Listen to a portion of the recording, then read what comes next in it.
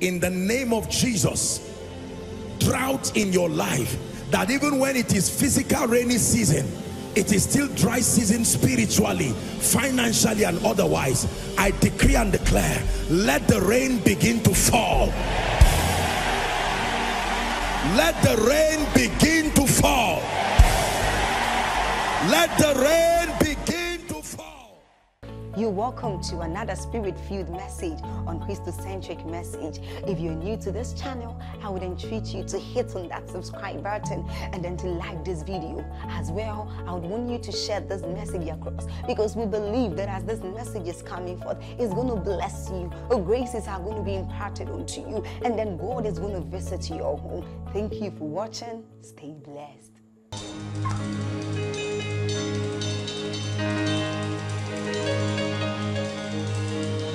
Let it rain, let it rain. Open the floodgates of heaven. Let it rain, let it rain. Open the floodgates of heaven.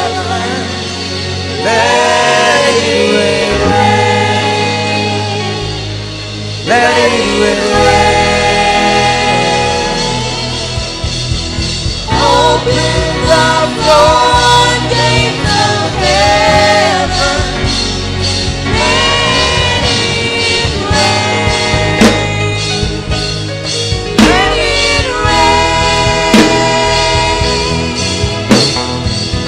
Open the floodgates of heaven. Let it rain, let it rain. Open the floodgates. Open the floodgates of heaven. Let it rain, let it rain. Open the floodgates of heaven. Let it rain, let it rain. Would you open the floodgates of heaven? Ask the Lord to speak to you tonight. Ask the Lord to speak to you tonight in a very personal way. Lord, speak to us by the power of your Spirit. Speak to us by the anointing of the Holy Spirit. Hallelujah. Hallelujah.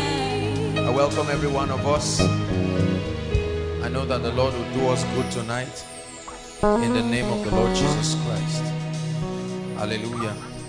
One more time, just pray from the depths of your heart and ask the Lord for wisdom and a visitation tonight. Ask him for wisdom. Like you heard during the welcome note, it's not enough to just have access to light. The grace must be supplied to be doers. Please pray.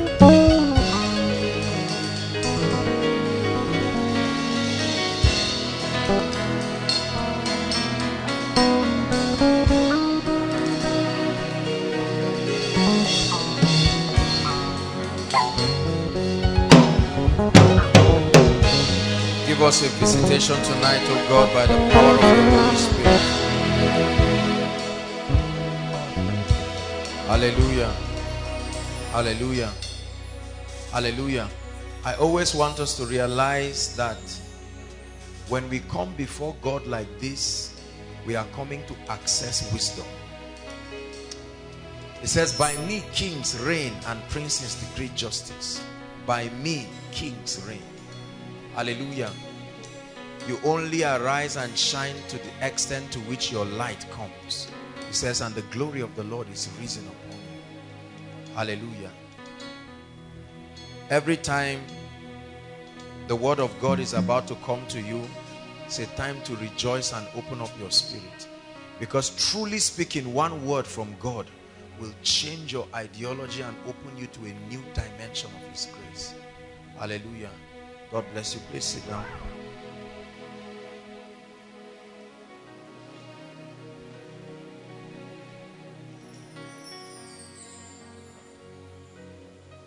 Hallelujah. Once again, you're welcome. All those worshiping with us for the first time, you're most welcome. All those outside, you're most welcome. I want you to pay attention to tonight's teaching very carefully. Every spirit that wants to distract you this night, you must consciously cast it. Because what I'm about to share, for many of you, it will open you to a new dimension of wisdom and a new dimension of grace. Say amen. I've told us that time does not change anything. Time only reveals. It is light that brings the transformation and the changes that we need in our lives. So if you are waiting for time to change anything in your life, it will never change anything. Time will only reveal the truth about a thing or otherwise. But time in itself does not have the ability to change anything. Time is only relevant when there are other factors also in place. Hallelujah. Holy Spirit, we thank you for your wisdom. There are a number of issues that I'll be talking about today. Hallelujah. I'd like us to look very deeply into the subject of relationships and marriage tonight. Hallelujah. Praise the Lord. No distracting people. Everybody came for business tonight, so you sit down and listen. I'll be discussing a few issues that I think will really challenge us. I went through a recent statistics about Christian homes and Christian marriages, and it really broke my heart to see how that the number of failed marriages we have in the church, we're not talking of outside the church, the number of failed marriages in the church is becoming alarming. That I'm talking about marriage does not mean that I will not talk about many other issues. As I'm teaching about marriage, some of you will hear revelations that will bring you into deeper dimensions of intimacy with the Holy Spirit. There are so many things I want to talk about. There are corrections, major generational corrections that God is going to be bringing. Tonight I'm going to be talking about a few issues that I think many men of God have shied away from or have not really sustained the intelligence in the spirit to address very genuinely and truthfully. Hallelujah. And so we'll be looking very closely.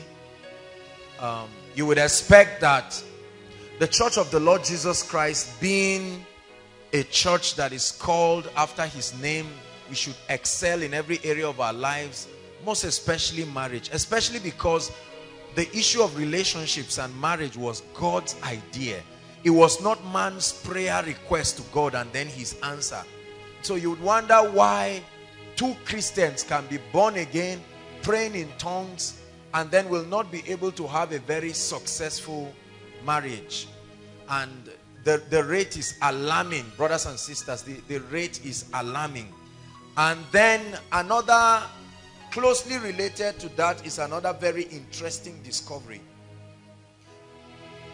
And it has been proven again that it is more difficult to get married in our generation. In fact, 10 times more difficult to get married in today's world and in today's church than it was a few years ago. And we are going to be examining that. Why should that be so? Because as at the time of our parents and grandparents, they didn't have access to marriage seminars, they didn't have access to books, they didn't have access to resources. Is that true? But right now we have almost every man of God I know who has written books has touched on the subject of marriage. Every church convention, women programs, there are all kinds of women ministries that have come up trying to address the issue of marriage. There are all kinds of articles. In fact, there are ministries that are founded, dedicated towards the family life. At least we understand right now that the family is one of the mountains that God has set for influence. Yet, the more these informations come, the more the graph of excellence in marriage and relationships generally deteriorate. And I've identified some reasons by the Spirit of God, and we're going to share on a number of things. The first area we're going to consider is we want to find out why it keeps getting difficult to get married in the church today. What exactly is the puzzle? What is wrong? Is it that God has changed his mind about marriage and relationships? Please pay attention. Married, single, this is from the Spirit, and this will bless us. Why many Christians remain unmarried, not willfully, and why many more Christians will remain unmarried in the days to come. Hallelujah. Number one, the first reason why many Christians, or many in the body of Christ, loving people, people who sincerely love God and fear the Lord, may remain unmarried for a very long time. The first reason here is misconceptions and confusion about the concept of the will of God or the perfect match. Write it down. The first reason is misconceptions and confusions about the concept of, you can put in quote, the will of God or the perfect match. Write it down. We hail you, Most High. We truly hail you, Most High. There is a widespread, listen carefully, there is a widespread confusion in the body of Christ. Pentecostal circles, Orthodox circles, Presbyterian circles, there is a widespread confusion, and that confusion keeps multiplying as to the concept of what we have come to know in the body of Christ as the will of God in marriage, or as we call it in a secular society, the perfect match. This has been one of the major reasons why many believers do not get married, and why many may not get married. It's a different thing if you are planning, you have your goals and so on and so forth. But there are so many people who truly desire to be married.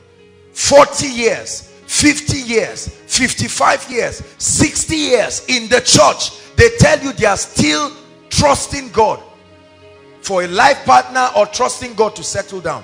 And the number one reason is that there has been a misconception, of course perpetuated by men of God and marriage counselors and Christian counselors and Christian books and relationship ministries, about the concept of the will of God and the perfect match. Is that true? There are so many people today who may never get married because they listen to a message in a marriage seminar, or your pastor or another man of God, or somewhere, a convention, a conference you went to, and you heard a woman of God or a man of God you respect and admire communicate a thought about the will of God, about the perfect match, and the danger of making a wrong decision in marriage, the grave consequence of having someone who is not designed for you, and that has put fear in the body of Christ. Is that true? Unbelievers don't have any problem, because they can hop into any relationship and hop out. They can get married, and then for unbelievers, marriage is a contract, not a covenant. So there is no fear. I can step in and get married to this lady. After 2 years, if it does not work, I throw her out and go my way. So because of that, that freedom that godlessness affords them, they have no fear. Is that true? One person can be in a relationship with 20 ladies, for instance, and then the person does not care, frankly, because he's at liberty at any time to let any of them go. But there seems to be this sacredness in the body of Christ, which is very good. But if not balanced, it will mislead a lot of people. So the fear of missing out on the will of God, the confusion as to how to really ascertain, is there one person for a guy or a lady that has been destined when you were born, that one person was born, and if you never find that person, you are in confusion. There's been all kinds of teaching like that. Is that true? And many ladies are sincerely waiting. And then the icing of the cake has been the concept of prophetic revelation. Prophetic revelation has further complicated this point, right?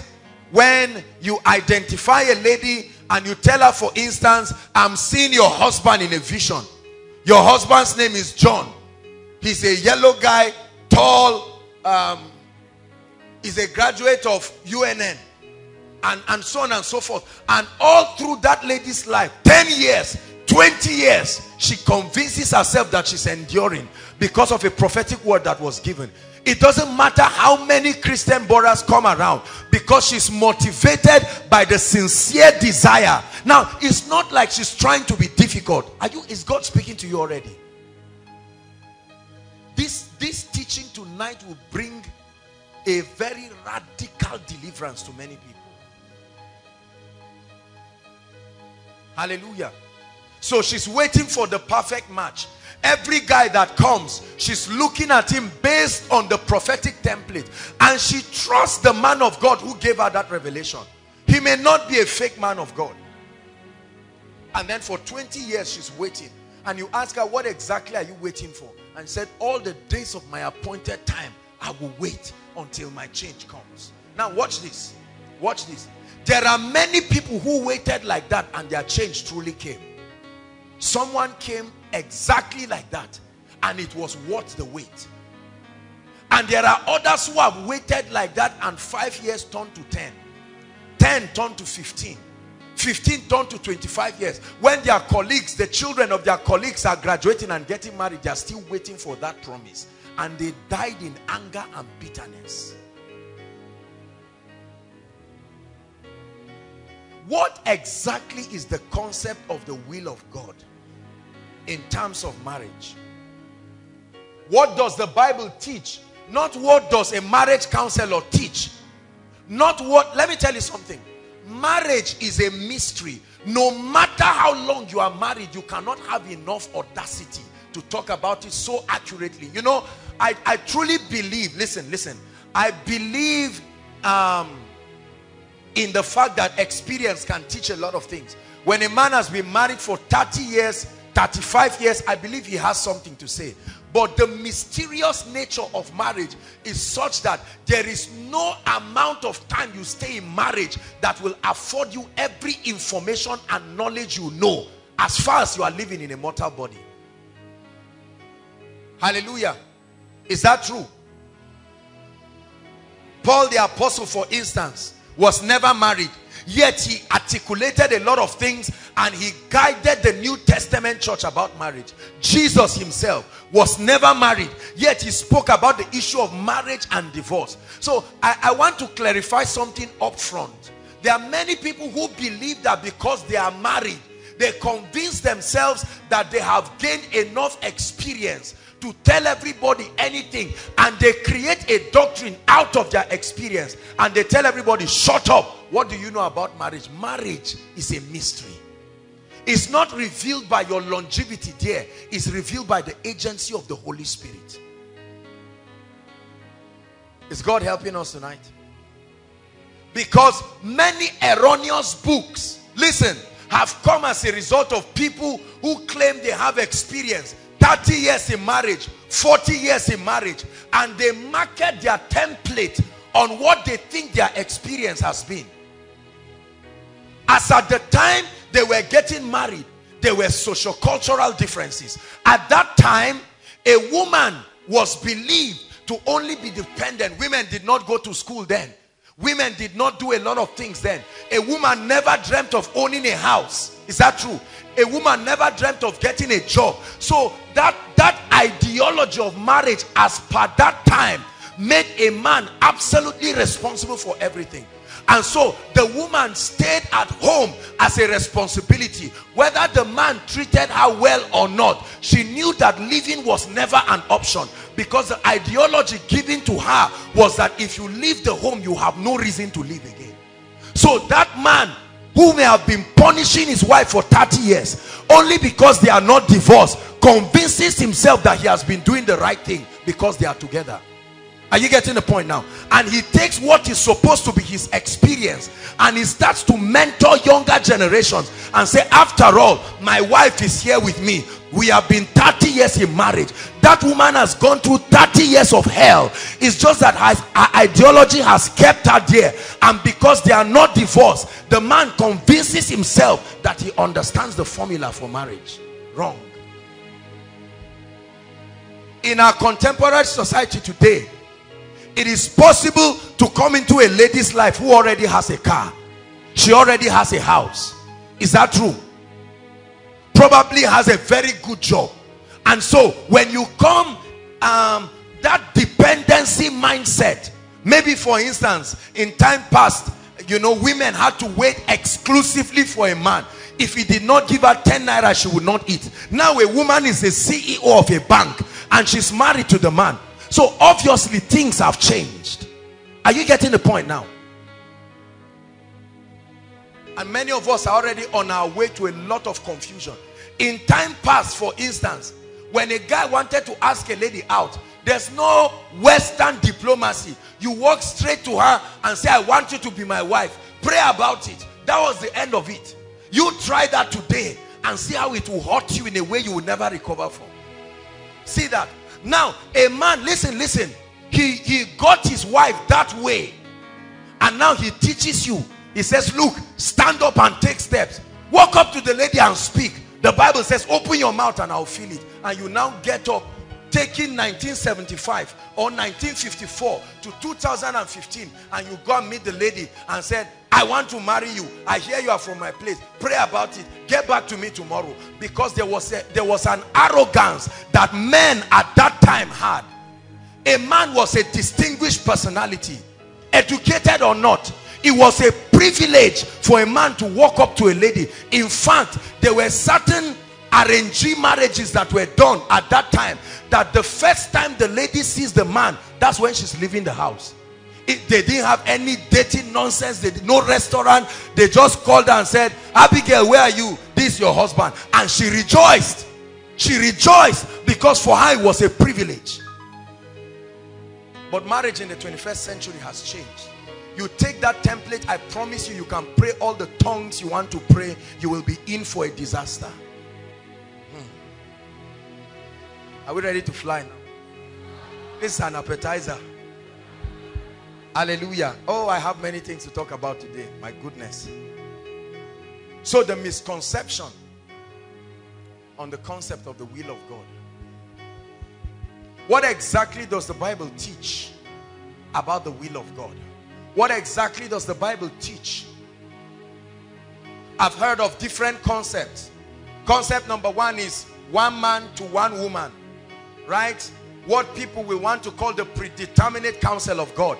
Meaning that before you arrived, your wife had been there. She had been, she's somewhere around the earth. Your assignment is not to look for a woman. Your assignment is through whatever channel and means you can afford. Find that one woman.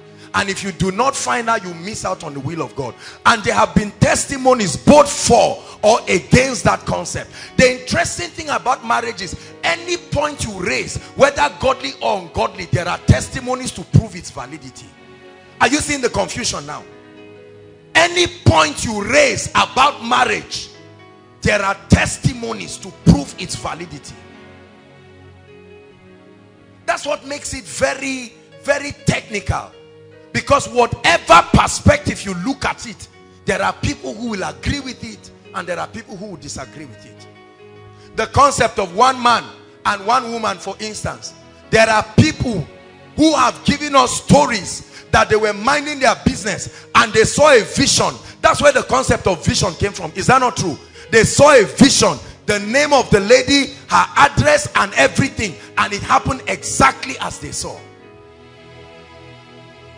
We have watched on TV and gone for many conferences when a man of God can help a woman decipher certain things and tell her with accuracy the life partner for her. So that revelation now brings us to a point where there is even more confusion in the body of Christ. If a man of God can tell me exactly the name of my husband, why beat around the bush? Why not just pay the price and look for a man of God whose discernment has been proven to work well, and just sow into his life and let this man please end the confusion in my life?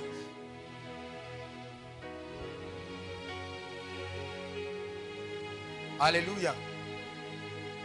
Let me tell you the danger of this. It has brought more confusion, especially to singles. Ladies, have you seen 10 guys come to you and every one of them told you, I had a dream, I saw a vision, and they are not lying, they are not telling a lie? Are you getting me? I counsel people all the time, and you can find multiple guys or multiple ladies all having a vision or a dream about the same person, and you may think they are just conning. No. Some of them were minding their business. Some of them have had repeated dreams and visions, for others as much as 50 or 100 about the same person. Am I blessing you tonight? And now this innocent brother minding his business has seen all kinds of visions. Every time he sleeps, this is the sister he's seeing. And then the sister is engaged to somebody who is born again, and this guy is confused. He does not know what to call the name of his situation right now. Should I pray for that relationship to be broken? Should I disagree with my visions? And yet nobody is speaking about it on stage.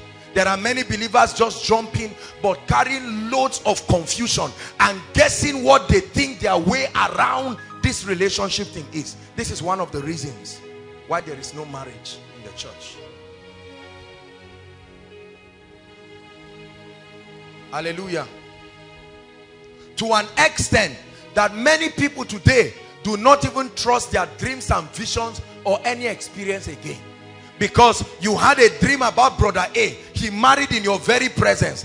Now the dream changed, brother B, he's getting married next week, and you just say, no, something is wrong. I know I'm not demonized, but I know something is wrong. How many brothers are patiently waiting for some sisters now? Do you know that some people have even trusted God to an extent that even when the guy is married, unconsciously they begin to wish the lady dead, because they believe that what is my own is my own. You go to prophetic ministries, and now I don't say this in a critical way, and see the names of brothers and sisters that fly around the altar of men of God, engaging all kinds of mysteries of restoration, mysteries of reclaiming, mysteries of forcing what is your own to come to you.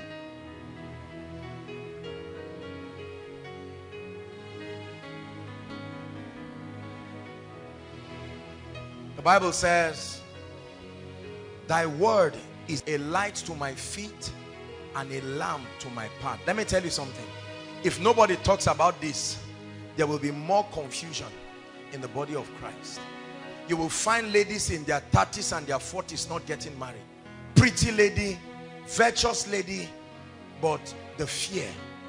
Every time a lady wants to enter a relationship, she remembers a prophecy she had. Every time a lady wants to enter a relationship, she just thinks, am I so desperate that I'm giving up the better now to take the good? Let me be a little patient. Maybe my change will come. This has hurt the sisters more. You know why? Because the brothers are the ones who do the asking. The sisters do the positioning. And it's frustrating to position yourself under factors that are very ambiguous. As a guy, what's come to us, you just say, Lord, stop me if I'm wrong. I'm on my way going. There are two ways God can lead you. Start or stop. He can initiate it, or you move and say, Lord, if it's against your will, stop me. But for a lady, her job is to position herself. And brothers and sisters, it's frustrating when you position yourself and you keep positioning yourself. Days turn to weeks, to months, to years, to decades.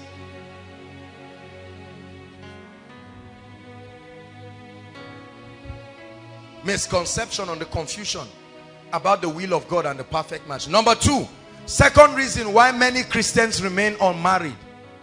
Ready? Unreasonable standards and expectations. Unreasonable standards and expectations, either from the guy or from the lady or from both of them. The reason why many people in the body of Christ will remain unmarried for a long time is what I call unreasonable standards and expectations. Write it down, please look up. Now, we are not against compromising the scriptural standards that God has put. The Bible is very clear about certain standards that believers should not compromise. However, when the standards become unreasonable, when the expectations become unreasonable, what are some of those expectations? Unreasonable expectations on financial status, unreasonable expectation on levels of establishment, unreasonable expectation about physical appearances, physique, and etc. One of the reasons why our parents married fast was that their standards were fair enough for anybody to just get married.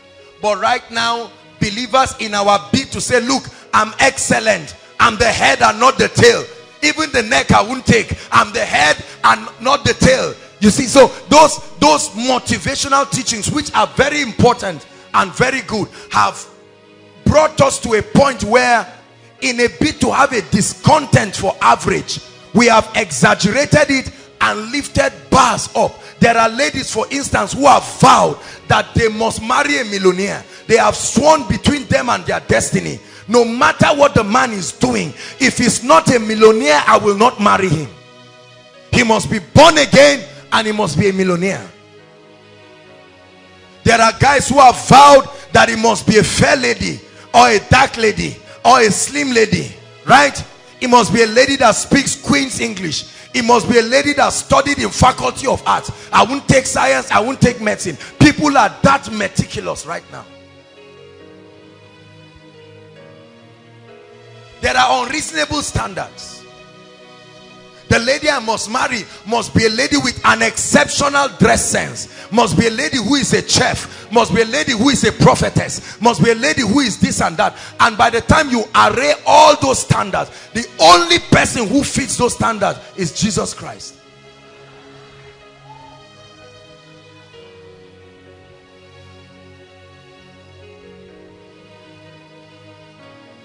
Hallelujah. Is God speaking to us? How many ladies have harassed brothers because of financial status? What are you doing? This is how God is helping me. I'm starting. Look, let me tell you up front. If God does not help you faster, I will be on my way. It should better help you. You need God to be your Ebenezer fast, because I can't wait. There is a standard. I am a high maintenance lady. I don't use Wivon less than 3,000 or 5,000. My clothes are designers. Are you willing? And the brother stands there, stupefied and confused, not knowing what to do with himself now. It's okay to laugh, but I hope you are getting the message. So financial status, one of the biggest barriers. How many brothers have gotten into things that are ungodly because they are trying to match up a standard? It even gets worse when there are other friends involved in the relationship who want to tap their share of the national cake. They say, I helped you, I was part of the process for this relationship, my own share must come out. So if you are taking her to Mr. Biggs, you are taking 4 people. Tells you, these are my covenant friends, we are church people, What you do to one, you do to all. And you see the pressure. Financial status. And then the issue of establishment. Do you have a car? No. What kind of house do you have? Rented or your personal house? Say, well, I'm renting somewhere. How many? One bedroom, just self-contained? No. Self-contained. What happens when my mother comes? What happens when my sisters come? What happens when, look, I'm a notable person in church. Everybody knows me. What is all this? Where are the extra rooms? You want to embarrass me? You want to drive us out to the parlor? And there are all kinds of confusion. And the guy is now wondering, well, I rented this house 70,000, but right now as it is, to be able to get a 3-bedroom flat would be almost maybe 700,000 or 500,000. And the lady say, me, I'm not ready for anything. Unreasonable standards. Make sure as I speak, you'll be looking at yourself in this message. Then physical appearance. Brothers. Physical appearance. There's no lady that is enough. She must be this, she must be that. Her eyelashes must lap. The curvature must be meticulous. Oh, come on, I'm a young man. How old do you think I am? 100 years? She must be this, figure 8, figure whatever, and all of that. She's a lady that when she's smiling, I want to see bright teeth. I don't see what looks like my own. I already have bad dentition. You see, let me tell you, listen. There's nothing wrong in desiring all these wonderful things, except that the Bible does not leave us in confusion as to the fact that these things, no matter how great, will fade with time. Are you hearing what I'm saying? So there are many brothers who will never get married to a lady because they think they have unreasonable standards. And I have watched this with my own eyes. I've watched it put pressure on ladies. I've seen ladies under pressure because now that they are aware that many Christian brothers seem to have stepped the bar to the sky, they are so physically conscious. Even in church, open your mouth and pray, and you are talking about something, a destiny altering prayer, and you watch the way the lady is praying, because somehow in her mind she's aware that somebody is looking at her.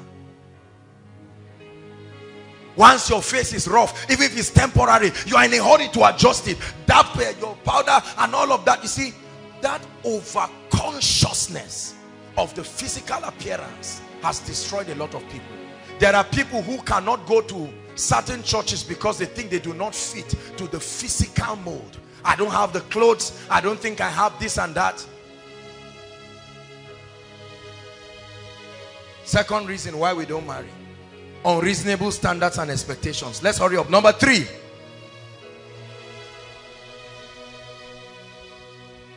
difficulty in early establishment.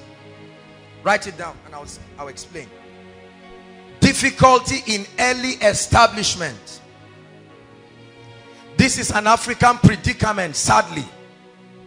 The continent of Africa has produced a lot of delay in marriage, because in Africa as a continent and Nigeria, there is difficulty. The average young man cannot guarantee that within the first 25 years of his life he will be established. When there are strikes in an institution, somebody goes for a course of 4 years and ends up spending 5 years, 6 years, 7 years. Is that true? And then you are supposed to probably go for service, and then it is prolonged and delayed. All of these institutional factors have contributed to making it difficult for young people to get established. And then the high unemployment rate. Out of a set of graduates, maybe 1 million, less than 100,000 of them are guaranteed to get very decent jobs within the first 3 years. And because the brother is not a thief, it becomes very difficult to be established. The poor salary structure in Nigeria has accounted for the late establishment of many people. Is God speaking to us tonight? An average graduate in Nigeria can be so humiliated to an extent. There are masters people collecting salaries of less than 20,000, 15,000. There are masters holders doing security works at the gate because they are desperate. They have to make ends meet. Hallelujah. And so someone pays the price, goes to school, learns, graduates, all the rigors of the 6334 system, only for you to face a poor salary structure. Look at me. With 20,000, let's use an average job. Let's say a teacher. With 20,000, in how many years will you ever know what establishment is? Assuming you got a job immediately, 20,000 times 12 is what? Help me please. 240. Multiply that times 10 years if nothing changes. 2.4 million. What is the average budget for establishment? Do a little mathematics on your head. If you get a self-contained as a young man, or a single bedroom or a 2-bedroom flat, and God helps you, you are dreaming of getting a little car, no matter how little, equipping the house with everything, you find out that that money will barely feed you. And in Africa, the average young man has some siblings depending on him, right? If it's a polygamous family, you still have stepbrothers and stepsisters. May God help you that you are not the first son. Added responsibility. And then the lady you want to get married to, if she comes from a family that are really trusting God for a savior, and you come in, before any talk of marriage starts, you kick right away into your responsibility. So add all these factors together. Difficulty in settling down. We have, even for those who want to start businesses, we have very strict business policies in Nigeria, for instance. In London, right, and England and every other part like that, parts of Britain, you can register a company in 10 minutes. How many minutes? 10 minutes. You can actually go online and register a company in 10 minutes. In Nigeria, you try to register a company, you will first spend between 60 to 150,000, right, for an average small size company, and it will take you at least 2 to 3 months. Think about the difficulty. So it is difficult for the average young man who wants to walk in the dignity of kingdom integrity to be established. So in Nigeria, you find a young man 30 years, 35, even 40 years, still in his father's house. Not necessarily because he's not responsible, and he went to school, but the times are hard. Is God helping us tonight? The fourth reason why many in the body of Christ remain unmarried, and may happen like that for a long time. Are you ready for point number what now? 4. Parental influences. Ungodly parental influences. Ungodly parental influences.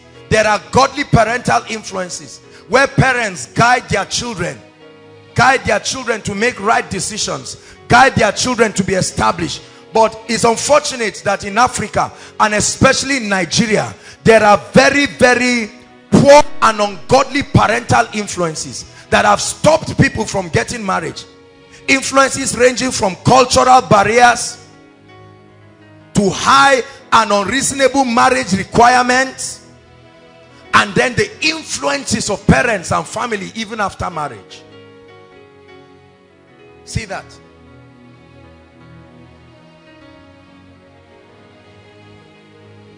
There are many parents who have stopped their children, for instance, from settling down because they have created certain standards. How many of you seated here looking at me, your parents have warned you directly or indirectly, don't ever bring a poor man in this house? There are some of you, they carried the map of Nigeria and showed you very clearly and said, every state I marked X on, don't bring any guy from there. Is that true? And so the lady is there and all she's doing is looking for someone from her place, and 25 rolls around, 50 or 30 years, 35, and she's still searching for a godly brother. Don't forget, she's not just searching for anybody. There are parents who are so desperate about marrying from their place, they don't care whether he's born again or not. You would rather marry a failure from your place. So that those cultural barriers. In fact, there are families where even from your place you don't marry. There is a clan they have drawn a line for you on. Is that true? The reason why it was very easy for many parents is because during their time, listen carefully, during their time, we did not have the issue of migration and movement from one place to the other. An average man can be born and bred and grow up and die within a locality like Zaria and never even visit a place like Abuja. Is that true? And so because of that, they live what we call a communal life. All the ladies will go to the stream together to fetch water or go to bath together. And so it was easy. The guys knew where to go and look for the ladies. They knew that when it was evening, they had traditional dances. They had all kinds of platforms that brought them together. But the world in the 21st century has changed. Many of you have never been to your village. You don't even know where it is. You only have heard the name or seen it on TV. Some of us have never gone to our village. And now they are mounting pressure on you. Come home, we'll prepare a lady for you. And you are saying, what are you saying? They say, that's how your father and I got married. Unfortunately, this is very strong, especially among the mothers. Is God helping us? And so there are many Christians confused. How many believers are in godly relationships by God's standards, but do not have the courage to even talk to their parents? Because the moment they say, mommy or daddy, there's something I want to tell you, they say, what is it? They say, I want to talk about marriage. You say, let me even, before I even hear the nonsense you have to tell me, does the guy have a car? Yes or no? No long story. Not he's going to buy. Does he have a car? Yes or no? Parents have stopped children from marrying because of car. Parents have stopped children from marrying. How many parents have stopped children from marrying because they say, if you must marry this guy, he must be willing to come and live in Abuja or live in Lagos or come and stay close to us? Have you seen people like that? Maybe he's a lecturer in Yola or a lecturer in Gombe State or in Zaria or in Kano. They say, I don't want to hear anything. If you will come to Lagos or you will come to Port Harcourt and settle there, then I can allow him. I consider that to be the height of self-centeredness and at extreme levels wickedness. Many parents, I'm sorry to say this, but I say this without apology, that there are so many parents who have not followed the path of success in their life, and they have failed and are now using their children as a restoration tool.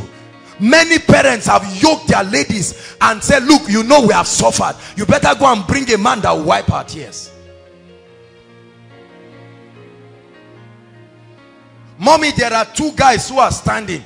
They say, the first guy loves God, and you find the mother not interested in what the daughter is saying. He loves God, he's very serious. In fact, the way he's going, it looks like they ordain him, and the mother is looking, that ordain him just irritates her, because now it means that he's going into ministry. There's one other one, he's not serious, he's not nice, but God is helping him. He's working here and there. There's a place where he's working, he's getting good salary. He says, so who are you choosing now? He said, oh, honestly, me, I'm a Christian. He said, look, leave that, you know, the world has changed. You better go to that brother. And then how many children curse their parents in their homes? Curse their parents.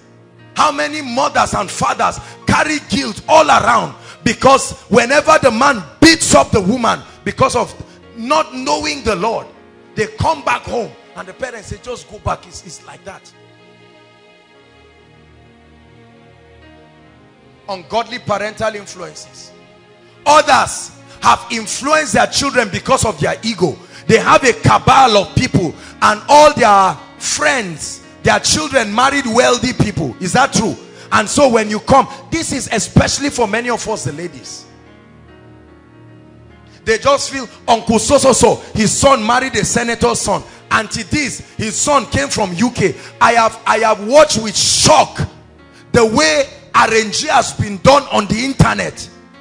Parents go all out of their way to make arrangement. They say there is a guy in France, as he's coming into Nigeria, he's coming to marry. All this dowry thing people shout about, that guy just knows dowry was paid. He's not even aware of the basket. He has never seen the box that was given. But simply because he's in France, he came into Nigeria, carried the wife in 2 weeks, took her, and they never saw their daughter again. Only to get to France, and they found out that the guy was a drug baron. But he lied to them that he was a CEO.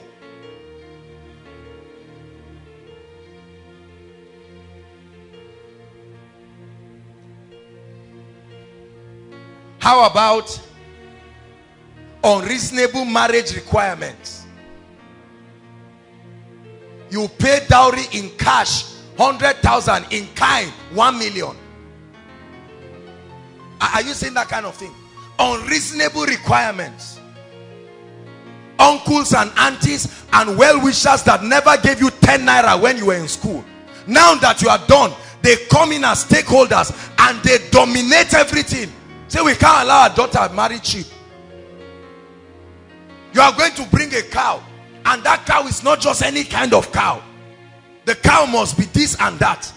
After that, you are going to bring two trucks of yam. After that, you are going to bring ABC, and the guy is shaking there. The guy is wondering, how much is the budget for an average marriage right now in Nigeria? I'm talking of a decent marriage. You wouldn't imagine how much is to rent where 40 or 50 people from your village are coming. How much is to rent that place and feed them? And many come after the marriage, they will never go back. They'll say, want to wait 1 week and see what is going on. And all through that 1 week you are paying. These are very real issues. So a young man saves money to start up life. After marriage, he starts his home with debt. And then in anger, he now starts beating the wife. Are you seeing that now? Because if the wife shouts at him, he says, I bought you. I didn't pay dowry for you. I literally purchased you. So don't even open your mouth and shout.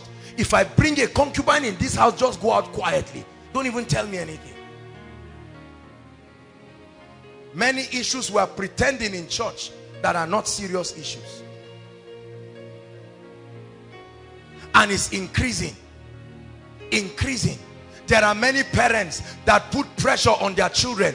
Look, this our marriage, an ambassador is coming from UK, a governor is coming from Adamawa State, our uncle who is in Jerusalem is coming in. So make sure that you organize the marriage to the taste of the dignitaries that are coming. And the young man is saying, look, I'm starting out small. You say, Mr. Man, we are telling you now, it's not an advice.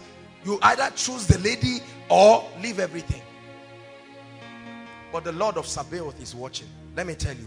Because many of the parents who are talking like that, they could not buy 1 tuber of yam when they married our mothers. Is that true? 1 tuber of yam. Yet the woman believed in them. She got up 13 years, 15 years, 18 years, 20 years, and naively followed that man. And for 10 years of their marriage, she was in hell. She watched him go to school and become blessed. And today now, he can stand and forget what God did for him. How many parents forget? One of our mothers in Lagos, I remember one time she was talking to us. We went for a program, and then they are very wealthy people, very comfortable and very wealthy. And she was talking, and she was saying when it was time to get married, there was one other man who seemed to be more blessed than her husband, and they were influencing her. And she said, no, this is the man she will marry. And she said when she married her husband, he had nothing. Although he argued and said he had a bicycle, but she said he had nothing. Today they are blessed and their marriage is heaven on earth.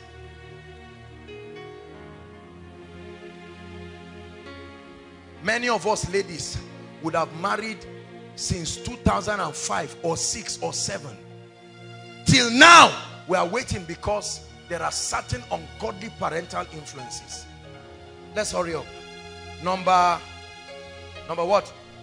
Number 5.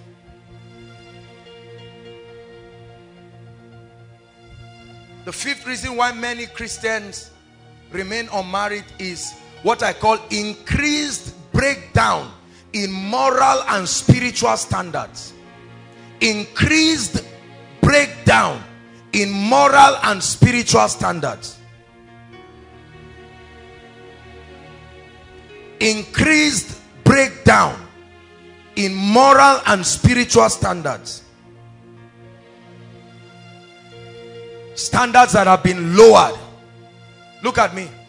There are, because our generation has so downgraded the sacredness of marriage, right, and morality. Things ranging from premarital affairs. Right now is okay to just sleep around. So all of the things that are supposed to be the blessings and the benefits that should only be enjoyed within the context of marriage are now being experienced by people after marriage. So there is no desire, there is no longing, there's nothing to look forward to in marriage again.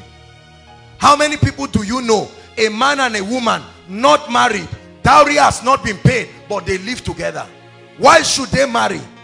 Are you getting what I'm saying now? Why should a lady marry when marriage would tie her to one man, and then she's permitted to have 7 or 8 men who can supply her finances, and now you want to tie her down to one man? She doesn't want that kind of thing, because she wants liberty and she wants money provided all the time. Why will you want a man to tie himself to one wife when he can fly around to any hotel, and whoever is available there, he can have 10 girlfriends, 20 girlfriends? So the degradation in the standard of morality and spirituality is the reason why many people will not get married. For many people, marriage is an inconvenience because they want their unguided life of lust. I want to be able to sleep around anytime I want. I want to be able to be free. I don't want to sit down and then I think that I have a wife and children at home. Many men want that kind of thing. I don't want no responsibility. I don't want to look at a lady and my wife is tapping me and saying, "Who are you looking at?" No. Are you seeing that now? So that degradation in moral and spiritual standards. Guys and ladies stay together, for instance. Unfortunately, sometimes the house belongs to the lady, and then the man comes as a squatter because she likes him, and he stays there, eats her food, drives her car, watches her television, sleeps on her bed, enjoys her cushion, and the man does not want to get married. Why should I get married and try to be responsible for a family when I have gotten a woof? There is a lady here who is working with federal government. She can work and bring everything. My own is just to be enjoying the money. Degradation in moral and spiritual standards that's created irresponsibility, that's created all kinds of things. And then there have been unbalanced teachings in the body of Christ that have encouraged this kind of living, in a bid to bring the church into the revelation of who we are in Christ and what Christ has done for us, and the reality of the fact that we are the righteousness of God in Christ right now, and the concept of sin and the concept of holiness and righteousness, in an attempt to balance it properly.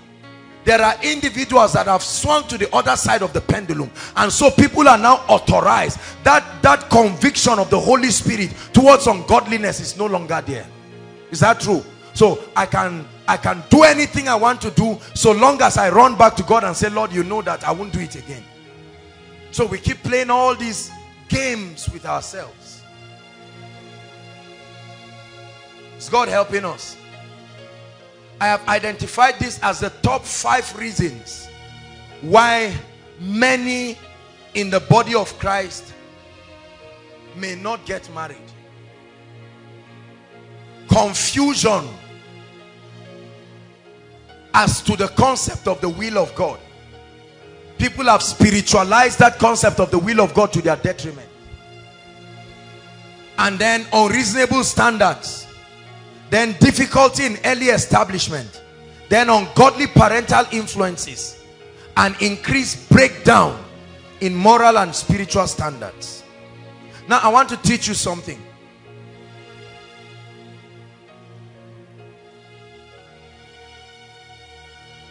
There there has been confusion in the subject of marriage, especially trying to learn what the Bible says and what the pathway, the biblical pathway to marriage should be. Questions like, at what age should a guy get married or a lady get married? Right? Questions like, what are the do's and don'ts? How do I know I am prepared for marriage? Is it when you graduate from an institution? Or is it when you see beard on your face? Or ladies, is it when all the friends around your circle of influence start getting married, you now feel it's a sign? What exactly are some of the provisions that the Bible puts for us to prepare us to know that we are prepared for marriage? Write it down. School of Ministry, permit me to use a bit of your lecture and teach tonight. I taught the School of Ministry yesterday, and I'll take a little extract on what I taught them to be able to guide us. There are 3 dimensions. Everyone write. There are 3 dimensions that a man must find himself operating in to know he is ready for marriage. And there are 3 dimensions that a woman must find herself operating in. If you are not operating in these dimensions, you are simply not ready for marriage. Doesn't matter how old or young you are. Write this down and I'll explain it very quickly. The 3 dimensions in a man are: number 1, as a husband; number 2, as a father; open bracket, provider and protector. Please write it down. The first dimension that a man must train himself in to be prepared for marriage is as a husband. Second, as a father.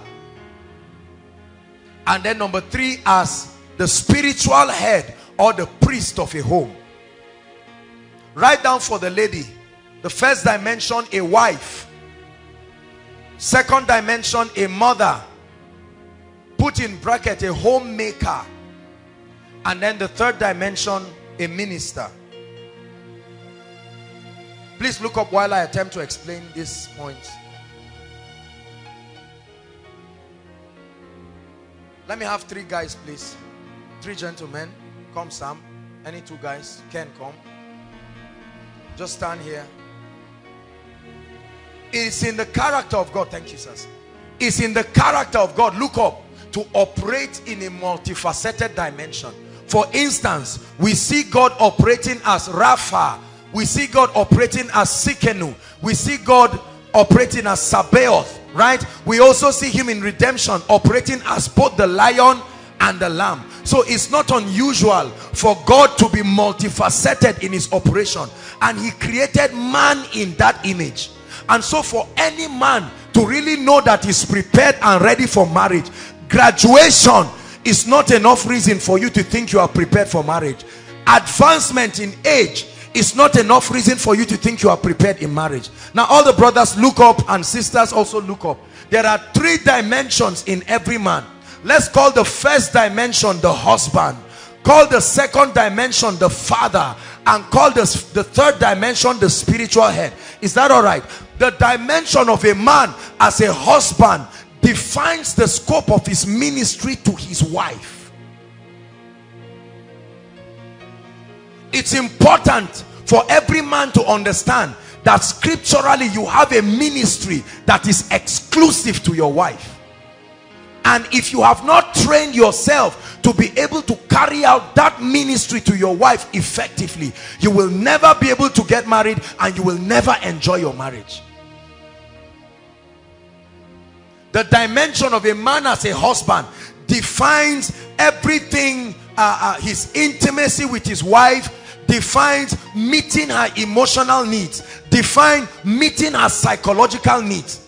All of that together defines the role of that man as a husband. Watch this. The danger with this is that many in our society are not husbands. They may be fathers, they may be men of God, and I preach this with a bias to those in ministry. Many pastors are poor husbands. Many leaders are poor husbands because we are busy trying to fend for the family. We are busy trying to do ministry and do this and that, and we forget that there is an exclusive role ordained by God that a man should play to his wife. How many of our mothers are starved of the love, of the attention, the togetherness, the emotional satisfaction that should come on account of complete marriage? There are many pastors, many businessmen, many church leaders, many entrepreneurs, many public figures and celebrities who are starving their wives of this dimension. Every brother here, I want you to know that if you are preparing for marriage, you are also preparing to be a husband. All the brothers say husband. Yes, you must. You are not a husband when a wife comes to you. You are a husband when you are prepared to meet that need. Don't wait for marriage to make you a husband. You are first a husband before marriage. At the point where you are aware of the demands, this dimension trains you to understand who a woman is. Women are fragile. Women are emotional people. The Bible says to dwell with them according to knowledge.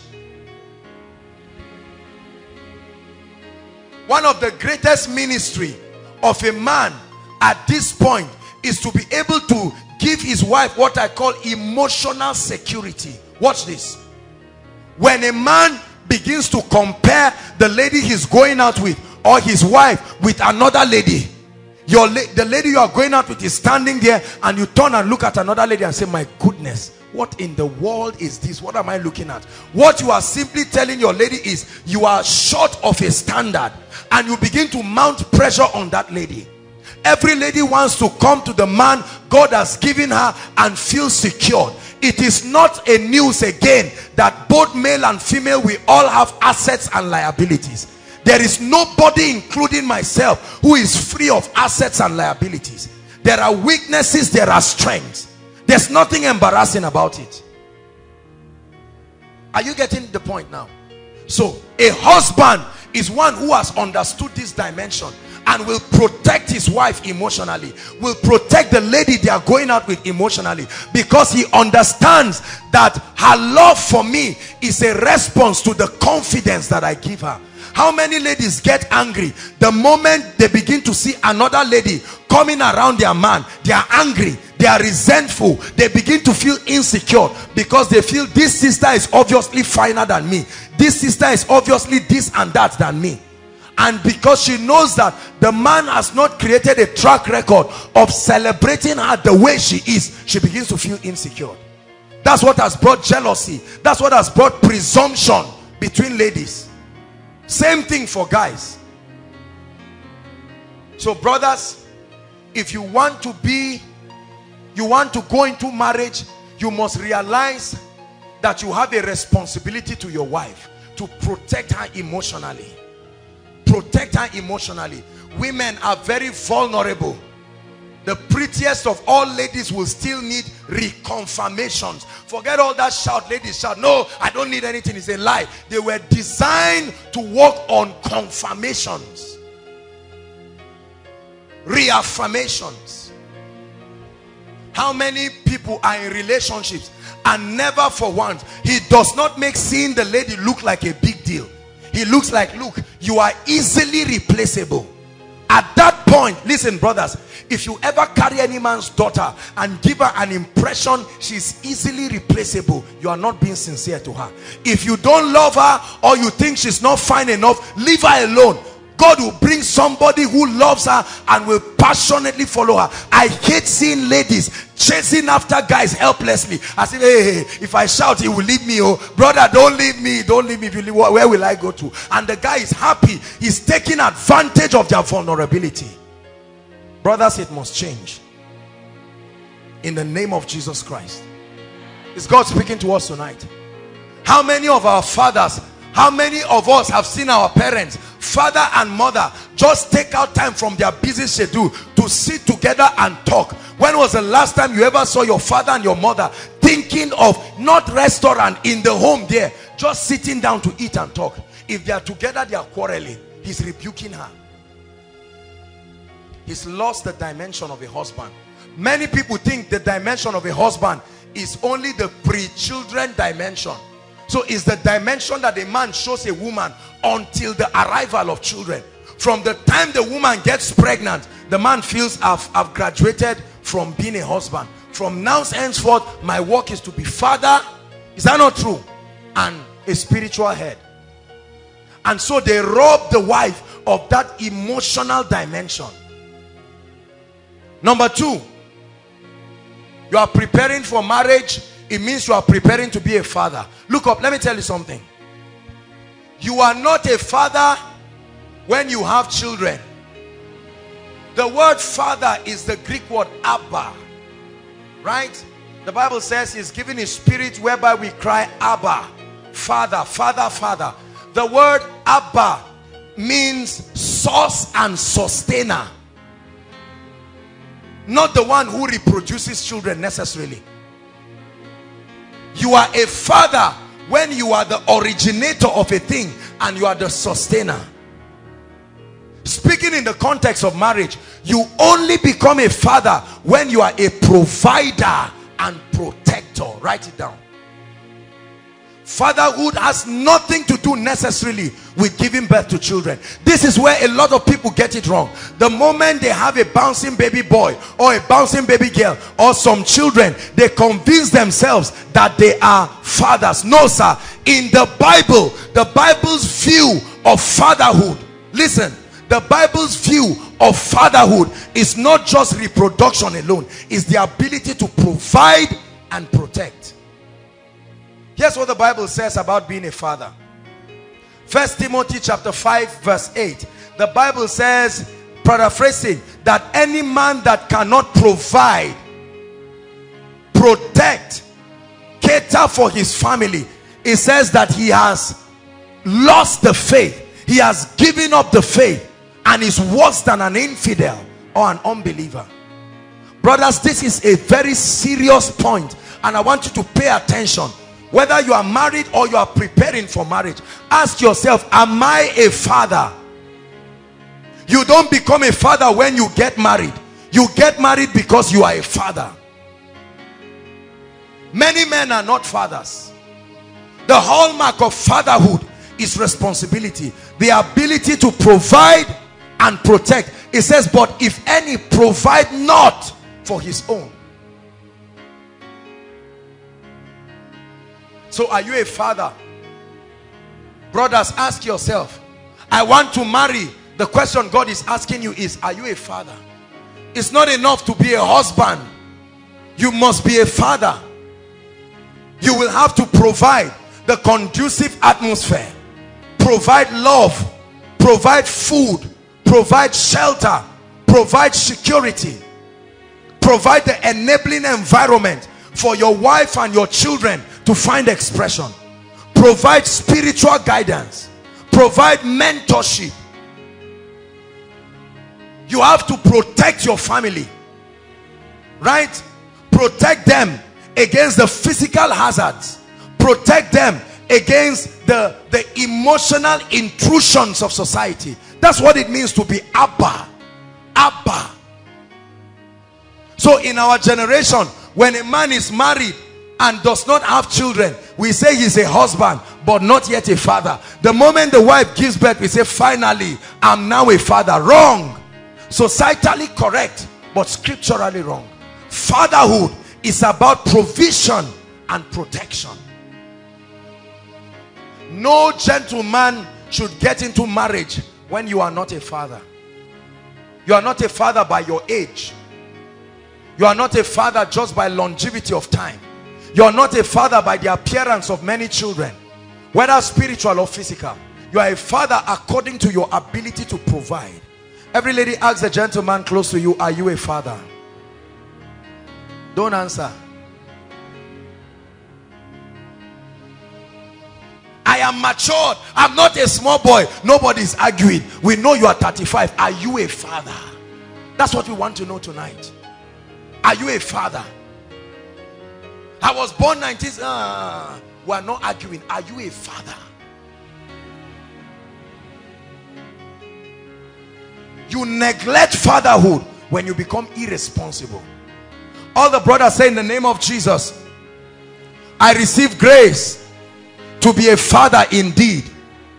Say it loud. In the name of Jesus, I receive grace to provide for my family and to protect my family. Say it again. I receive grace to provide for my family and to protect my family. And it starts with your relationship.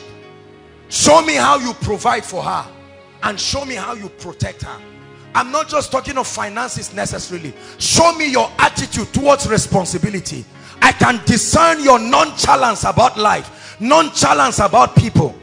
How many gentlemen do not have this fatherhood consciousness? Let me tell you, when a guy begins to have a fatherhood consciousness, he will travel and go on a trip. Every time he's returning, he's thinking, there are people in my house, or there are roommates that I have. What can I buy for them? Even if it's as little as cheese balls. That's fatherhood. A sense of responsibility. Self-centeredness is dying. You know that it's not about me alone. You are satisfied when people drink from your grace, drink from your finances. You are becoming a father. How many of us travel for 5 months, 5 weeks? You come back and the only thing is the same box you went with. Guys, how you doing? Now don't miss you now, car now, wow. And you gist everybody, and you see all of them hungry. Say never chop, and you are just watching. You are not a father, you are a friend. When you call God Father, you are not just calling God Father because you are his son or his daughter. You are calling God Father because as your father, he has made it a point of duty to provide for you and to protect you. He provided salvation. He secures that salvation today. He has provided a platform for you to be a partaker of his divine nature. He has provided a platform for you to enjoy the life, the Zoe life here on earth. That's what makes him a father.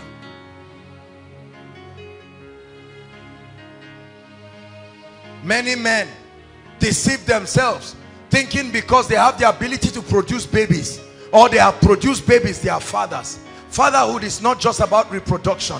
Fatherhood is about responsibility. So brothers, God is asking you tonight, are you a father? You can train yourself into fatherhood. You can know that you are a father. You are not a father when you marry. You get married because you believe you are a father now. When you understand this, you will never go and carry any man's daughter to get married to her when you know that there is no means for you to eat. You are not a father. At that point, the lady does not have to start asking you, where are we going to eat food? How is money going to come? Because if you are truly a father, you would have made that factor. You would have factored in as part of your marriage and relationship responsibilities that I am Abba, provider, protector. Is God speaking to us tonight? The third dimension for any gentleman preparing for marriage, the third dimension is as the priest. Every man is instituted by God to be the spiritual head of his home. Ladies, that's why it is important and paramount that you must not compromise on the issue of marrying somebody who loves God. Our parents made that mistake. Many young people who are not exposed to this truth have made the mistake, but now you have an opportunity. It matters because according to God, he is the spiritual head. God birthed Adam, and so must be responsible. Is his spiritual head. Eve came out of Adam. Everybody looks onto its source. According to God's organogram for family, the woman and her children should look up to the man for spiritual support. The man should be the initiator of Bible studies. He should be the one to teach the children on tithing. He should enforce discipline. He should enforce love. Unfortunately, that's not what we have. In many societies, it's the woman who is trying to get the family to be spiritual. Because there are forces of darkness and they are real. Are you hearing what I'm saying? Children should be able to come to the parlor and see their father lie down and just worshiping and playing worship and just rolling on the floor and giving God praise. I was teaching the school of ministry students yesterday. Did you know that the moment you begin to carry out your priestly responsibility, sooner or later your son or daughter will start copying? Have you seen children do that? That you see a father kneel down, very soon you see the child too will come and kneel down. How many men do you know have taken on their priestly responsibility, that while everybody is sleeping at home, you now hear the voice of the priest, room to room, laying hands on the wife and children, These are my children, this is my family. I bring them under the grace, under the prophetic covering. Satan, you have no hand over my wife, over my children. That's what it means to be a spiritual head. Not that they wake you by 7 and say, honey, Bible study is 5. Say, the day you wake me again, I swear to God I will slap you. Don't play with me. Please, we are not mates. You are here eating, you don't know how I'm bringing the food. Spiritual head. The spiritual head. Every man must take position, and it starts from the relationship. It starts from the relationship. You must take position. Now it's okay, let's be very sincere. There are times when you can enter a relationship with a lady who is more spiritual than you. Are you willing to catch up? Are you willing to grow? That seed of willingness is what we are looking for. You may not be like that as at the time you are in the relationship or even marriage, but do you sustain the seed? Speed Wigglesworth, when he got married, his wife was more spiritual than him. He was a coupler, but he was able to catch up, and he became the apostle of faith. How many people have allowed demons to drive their homes into pieces? Your wife is pregnant. That's the time to lay hands on her womb and prophesy. When she gives birth in the hospital, you should be the first to hold the baby. Don't allow anybody just come from anywhere and soil the destiny of your child, and then you just come too late and you are shouting, hey, why is the baby big? You should be there. You hold the baby and prophesy. Like Anna the prophetess and Simeon the prophet, you hold your child and speak into his destiny. Whenever evil is going on in the family, your life and your ministry is turning upside down, you take your regalia of a husband and put it aside. You take your regalia of a father and put it aside, and wear your prophetic and apostolic robe and tell the devil, I'm not just a husband, I'm not an irresponsible man. And you tell all your children, just leave me, I know these forces, go and sleep. And they hear your voice. That's manhood, brothers and sisters. That's being a man. You take the spiritual atmosphere, you move out with buckets of water, oil and anointing oil around the length and breadth of your house, and you are prophesying, commanding the forces of darkness to bow. Your child brings a result, and you find out that the result is not motivating. You lay hands on him and say, you are my son. Everyone looks like his source. I lay my hands on you, not to get cane and start flogging him and playing ball with your child because he's embarrassing you. Let me tell you, the world that we live in is no longer the world of physical strength. It's the world of spiritual capacity. He may be a bubble, but let him be a man of God. Are you hearing what I'm saying? Because a day will come, jeans will not save you. Polo shirt will not drive demons. It is on the strength of the understanding of mysteries. Have you seen families where sickness just breaks out? Mother is sick, brother is sick, father is sick, and you see the man running confused. He has not learned the mysteries. That's the time for him to get communion and say, my wife, prepare communion. Man takatata reketekete, and he lays hands on it and say, by this tree, the Bible says, the spirit, the water and the blood, and you minister communion to your family. Brothers, I challenge you, make your home like this. It is within your power to make it so. It may not be so for ladies because they submit to a man. You are not submitting to anybody in the home. That means your home is a reflection of whether you pay attention to what I'm hearing tonight. I've made up my mind that my home will be exactly what I will tell you. I must take on my priestly position. Many men have allowed the devil to ride through their families and wreck and destroy their homes. The Bible says occupy. You occupy through dominion.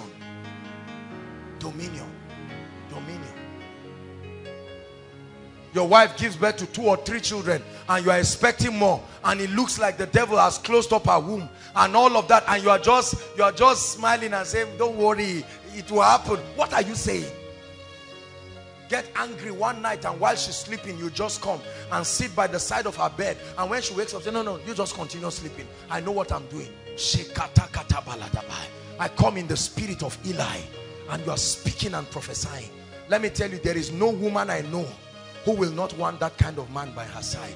A man, ladies, am I speaking to you? Guys, you think ladies just want money? Let me tell you the truth. Many ladies, especially those who are loving God, know sincerely that it takes more than money. You can have all the money in the whole world and anything can go wrong. But a man of stature, not a physically macho man necessarily, a man with capacity in the spirit, that any spirit that is flying around the vicinity of your family, when it gets there, say, hold on, I know this guy. We know the weight he carries in the spirit. When the devil wants to touch your wife and he realizes that she's bearing your son name, he knows that that woman has been implicated. Brothers, when you become a husband, a father, and a minister, you are ready for marriage. Are you hearing what I'm saying? So right now, while you are sitting, some of you are husbands, congratulations. Are you a father? Some of you are only priests. Mr. Man, let me tell you, you are not only going to be casting out spirits and devils. You don't cast out devils every day. Right now the atmosphere is okay. Be a husband. Be a... Are you getting what I'm saying now? Let's go to the ladies quickly. Please sit down. 3 ladies, quickly. Oh yeah, 3 ladies. Worship team. 1, 2, 3. Hallelujah. Are you enjoying tonight's teaching? The first dimension, sister, open your eyes, your ears and everything and hear. The first dimension is as a wife. Don't assume you know what I'm saying. Let me explain. This is a mother. This again is a minister. Now watch this. What does it mean to be a wife? What does it mean to be a wife? Many ladies do not know what it means to be a wife. They think they know.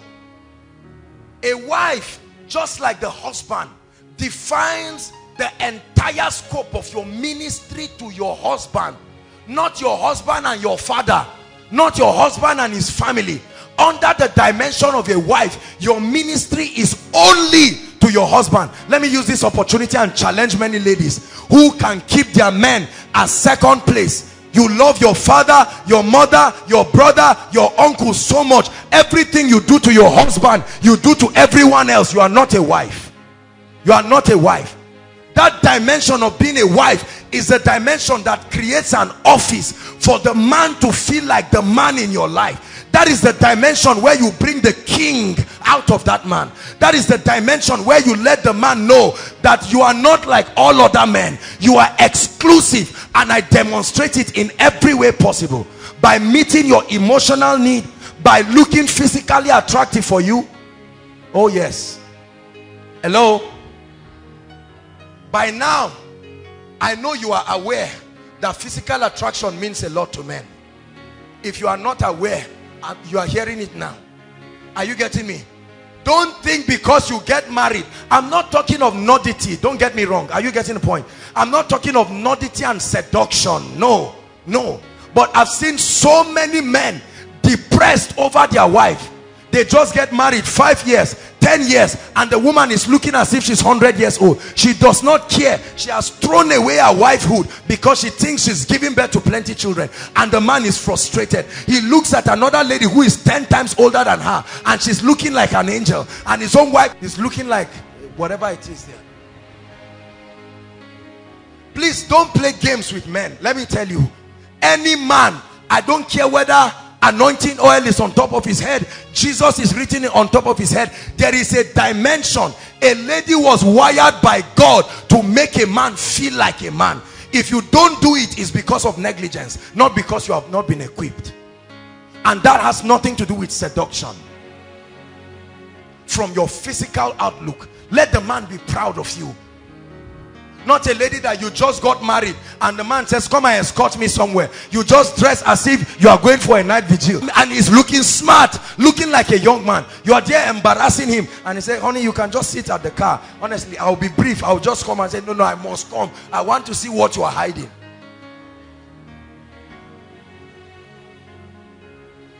If nobody has told you, I'm telling you now in the name of the Lord, it matters. It matters. Ladies, it matters. And it starts from relationship.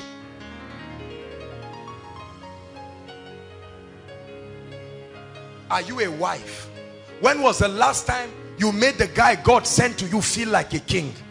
Let me tell you, in every brother there is a king. It takes a wife to bring that king out. Are you getting me? When you find yourself shouting at a guy and taking advantage of his niceness, there are some brothers that are very cool-headed. Even if you slap them, they won't do anything. And you deceive yourself to think that because they are cool-headed, they are foolish. There is a lion in every brother. There is a lamb in every brother. Keep the lion in the cage. Don't let it come out. You won't like it. You must make every guy feel like a king. Vashti stopped being a wife. As a result, she left the palace. Vashti, she stopped being a wife. When the king wanted to feel like a king, she was not available, and he sent her out. And here came Esther, Hadassah. Hadassah always made the king feel like a king. She prepared a feast for him. And he said, what's the occasion for the feast? She said, nothing, just heralding your royalty. And the king said, my goodness, please do it again. And then by himself, he said, what do you want? To half of my kingdom. A man will give you anything if you bring the king in him. Don't make requests until he becomes a king. How many ladies have strangled the king dimension in their men? You just come and say, do you know that other brother bought me a laptop? Can you say, how many months? 6 months you have been trying to buy a laptop. One brother just came out just from church, oh, no strings attached. You are killing the king. When there is no king in your kingdom, enemies will come. Keep the king alive. Ladies, keep the king alive. There are some things ladies have been doing that a guy is tolerating. It does not mean that's how he was designed to live. You shout at a guy anyhow and speak to him anyhow. He's supposed to see you by 7. He comes by 8. You don't give him room to explain himself. Let me tell you this. And you are acting Nigerian film there. There is a king in every guy. Don't take the generosity of any man for granted. I'm sorry to say this. Many married women have taken their husbands for granted. They do not exalt that king dimension. When you got married to him, you used to bring food in a tray and be very respectful. Now you just carry a bottle of juice as if you are selling it. Just drop it on the table and say, there's rice in the kitchen. And he will get up. You see, that's the thing with many men. They will get up quietly and go and serve themselves. But you are endangering your marriage. You are endangering your relationship.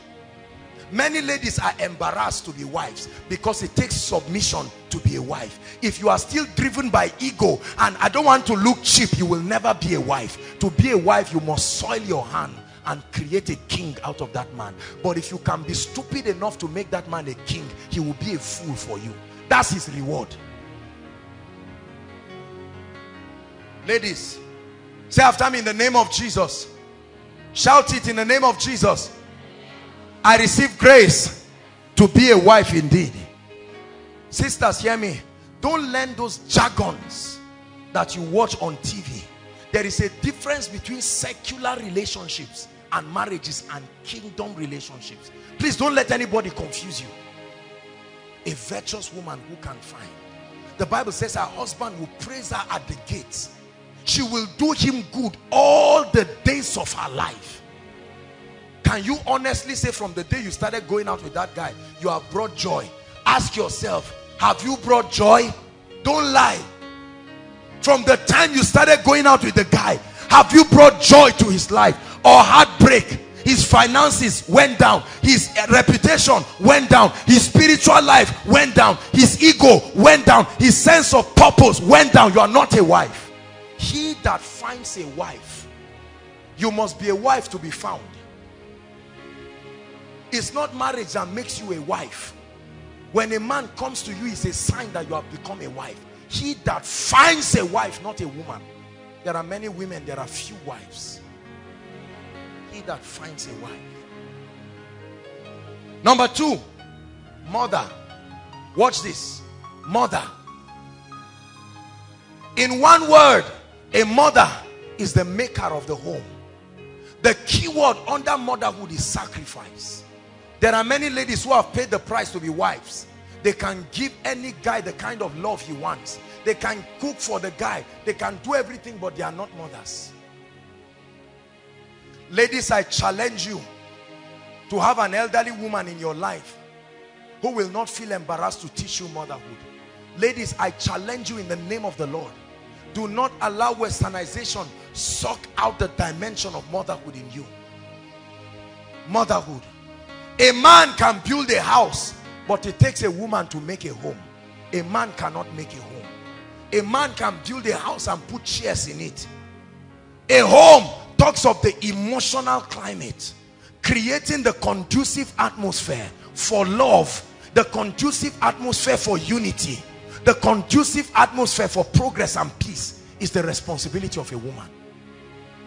I challenged the school of ministry and I said, when I come to anybody's house, there are 3 things, ladies, I will look at in your house to prove to me whether you are a mother indeed. Number 1, your kitchen. Your kitchen is a reflection of your motherhood ability. Kitchen. That's where the meals are made. Right? That's where the health of the people is preserved. There are many people, their kitchen is a mess. There are many young ladies, you dress well, you wear new clothes, but your kitchen is a mess. 5-day-old plates, 1-week-old plates, roaming around in the kitchen there. The sink is dirty. You look at the cookers, palm oil, everything on it. You see bread that has fungi. To carry it and throw it, you leave it there. The trash can is filled with dirt. You are not a mother. You may be a good wife, but not a good mother. The Bible says she wakes up in the morning, talking about her motherhood dimension, while it is yet early, and prepares something for the children, Proverbs 31, and she comes to cover them to make sure they are warm in winter. That's a mother, a homemaker. Sisters, are you mothers? Are you mothers indeed? That's the question God is helping us to understand tonight. Many ladies are not mothers, but you can be mothers if you make that decision tonight. So your kitchen. Number 2, your toilet. The toilet in many homes is a disaster. A disaster plus. Disaster. One universal towel used by everybody, including visitors. One universal sponge. Right? A sponge that looks like a rag, torn into pieces, and the woman cannot buy another one. Listen, let me tell you, ladies, there are some responsibilities that are not for men. Don't let anyone fool you. If you see a man doing it, he's doing it out of love. He won't do it forever. You can't expect a man to go to the market and go and buy new buckets and bring it back home and say, I notice buckets are empty. Please don't insult the man. There is a king in every man. I'm not saying men cannot do it, but what is your own role? A child is running out of the house, mucus everywhere, torn trouser. You see children running out of homes, no clothes, and he runs and hugs somebody outside, and the man is feeling embarrassed, and the wife is just looking. Won't you come in and see the other things?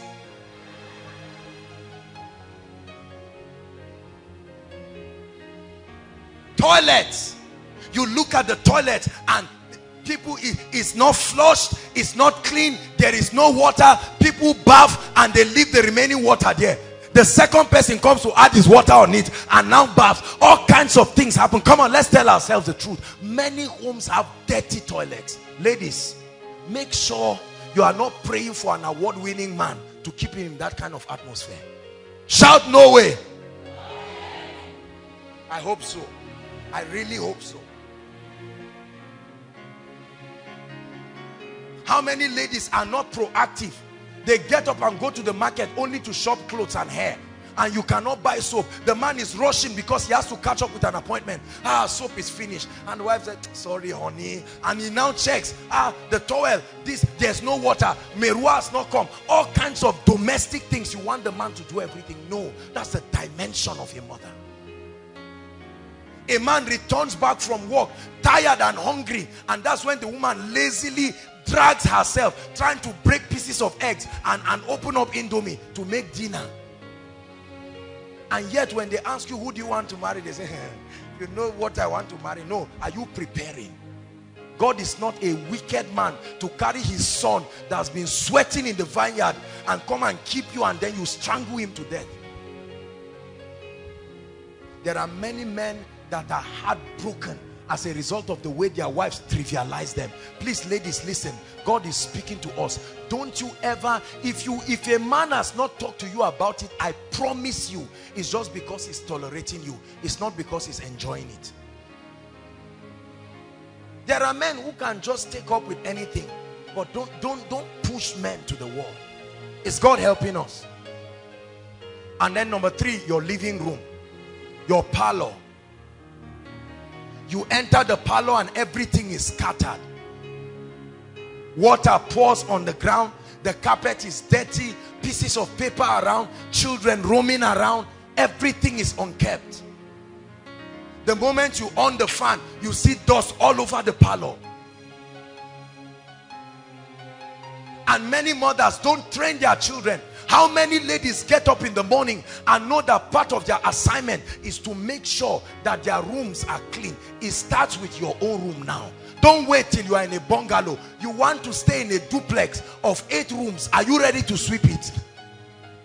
Don't just say, oh God, I'm tired of poverty. Are you ready to sweep it?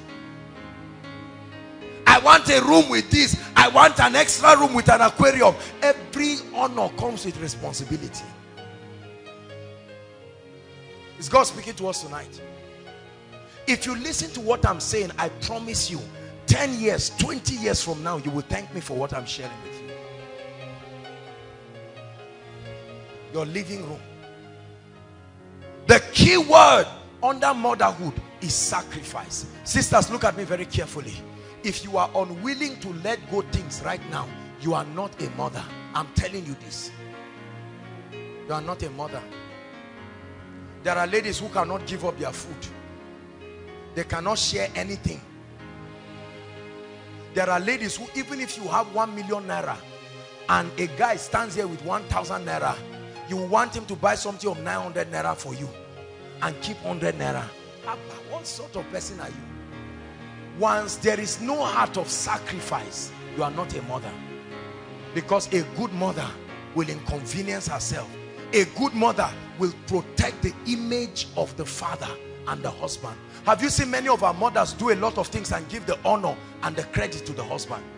The man has no idea visitors are coming to the house, and they come and they see all kinds of meals, different types, and the friends of the man turn and say, promise, your house is heaven on earth. And you see him laughing. He did not contribute anything to that table, but he's happy. And the woman, because she's a good woman, she's happy. They will ask her, they say, madam, you are really enjoying, that means your husband is taking care of you. And she will say, bless God. Not that she'll call the person aside and say, see, this is my initiative. I did it because I fear God. If I'm to wait for this idiot, nothing will happen in this house.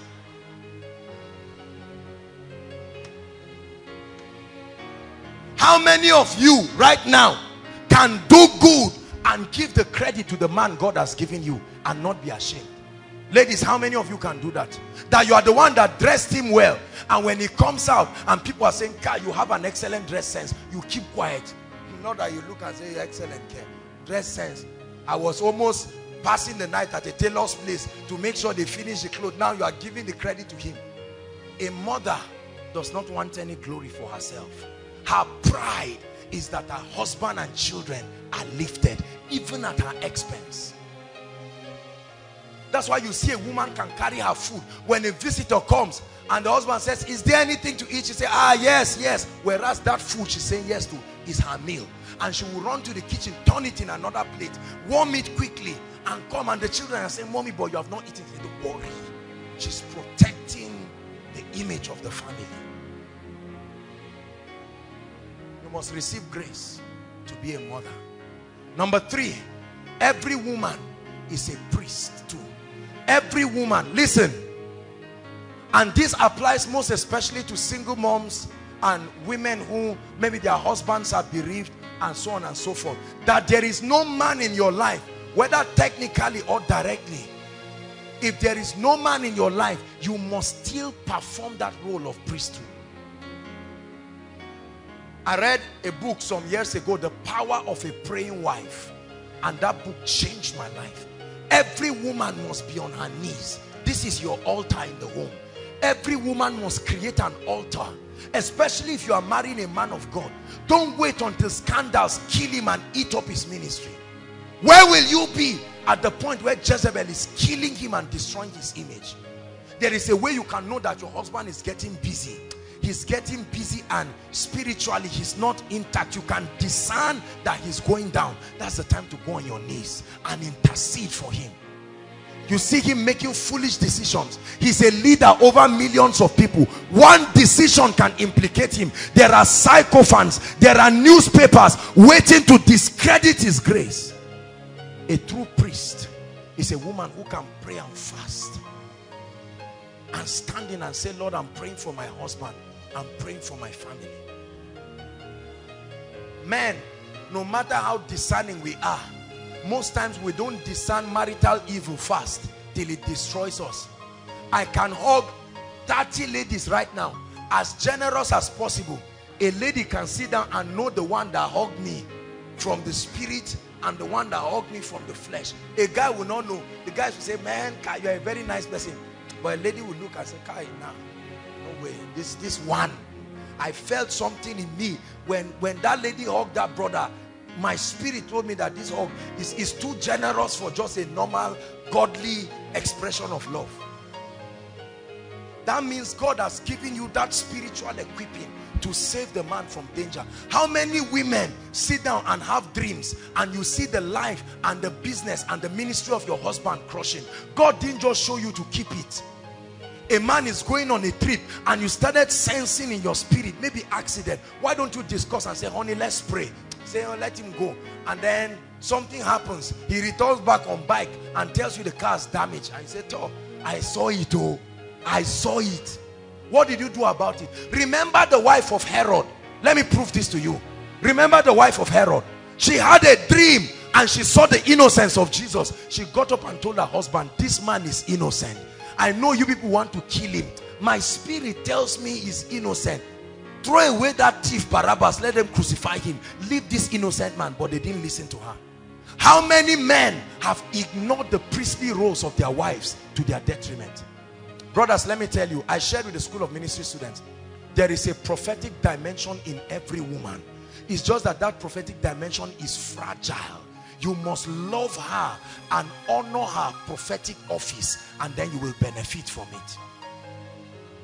Men, because we are egotistic people, every little thing you turn to a lady and say, I beg, she's a lady. I know that they are emotional. There are times that ladies can handle intelligent things emotionally, but let me tell you something.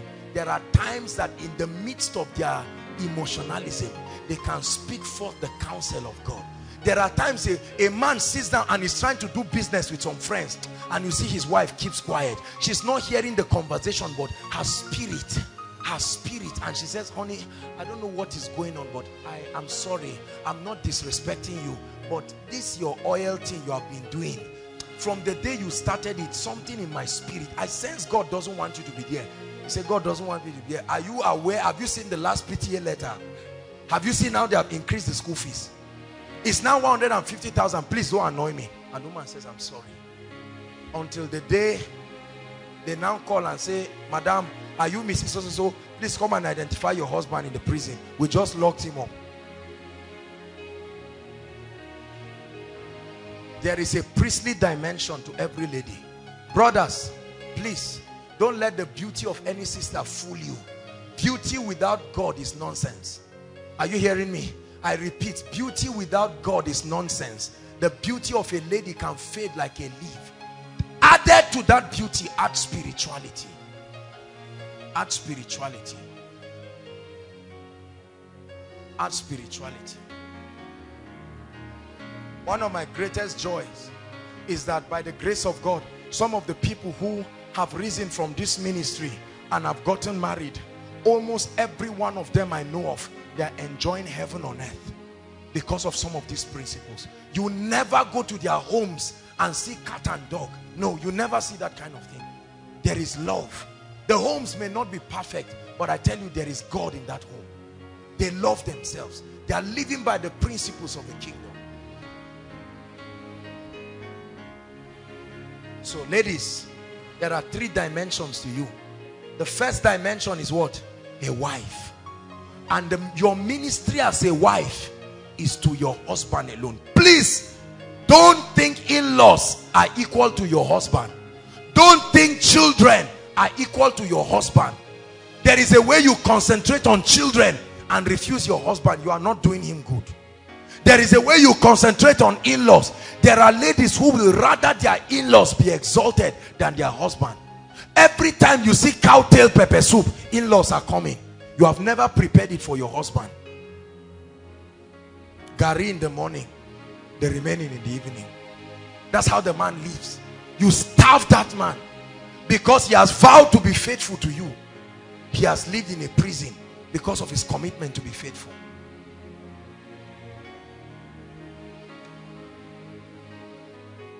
If I were a lady,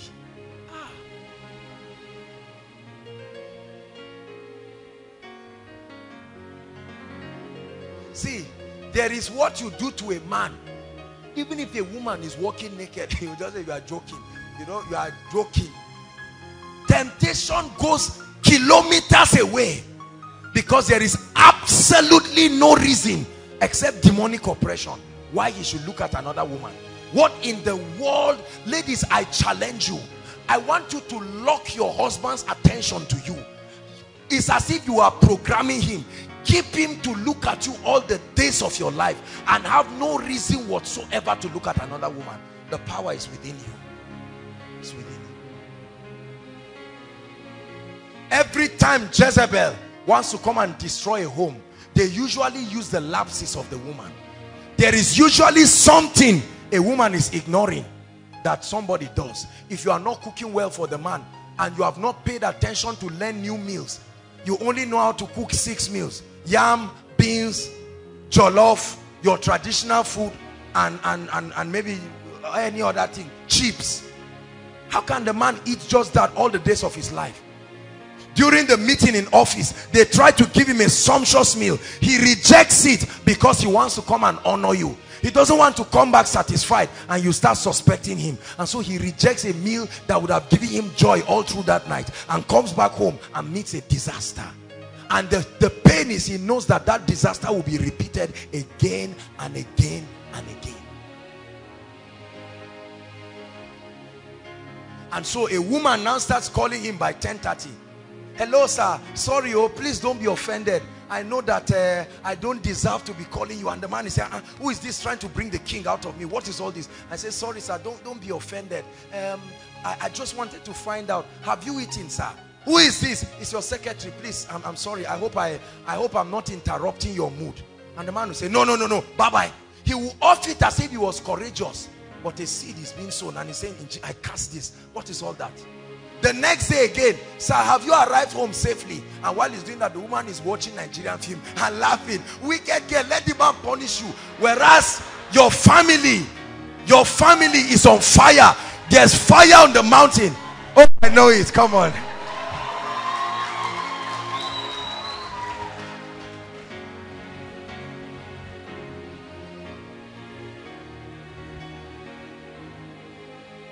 And there is fire on the mountain.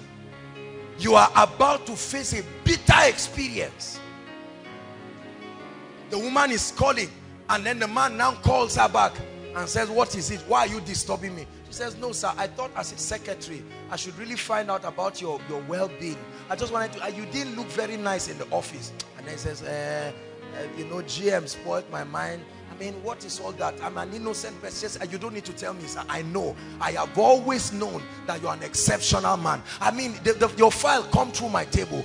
The king, another woman is bringing the king out of that man. Madam, fire on the mountain. Your home is at war. Let me tell you, don't think because he's a pastor, he's not a human being. Don't think because he's a reverend, we collar on his neck. The moment Satan finds out that you are ignoring your role, somebody will start playing the role. And we live in a generation where there is an average of 3 to 5 ladies for every available man. And so there are people who are not desperate. They are not ashamed to be as desperate as anything. He comes up in the morning to the office and there's a hot cup of coffee. Say, I saw your schedule for today and I saw that, your day is busy and I thought you really need to be agile and working. And the man locks the door and says, what is this woman doing to me? Oh God, you know I'm faithful. I am married to one woman. And carries the picture of his wife and puts it on the table so that the woman will come and see. And when she comes, she says, wow, what a lovely woman. I can imagine the way you are doing well in your house with this woman. Women are wise. They know exactly what to say. Says, I can imagine. I mean, no wonder if you have a pretty woman like this, you should be eating well. She's not an idiot. She knows exactly how to get the man and keeps you in a position where you now have to contemplate. I'm eating well. Am I? Am I? No. Very soon you start coming home with her. You start coming home with her and the nonchalant wife is insensitive and she does not recognize that. Before you know it, one day the woman will find out that whether she meets her husband emotionally or not, he doesn't care. Whether she cooks for him or not, he has stopped quarreling her. Let me assure you, somebody has sat down on the throne of your office comfortably and is enjoying your husband. You can keep the name while she keeps the experience. She may not want to marry him.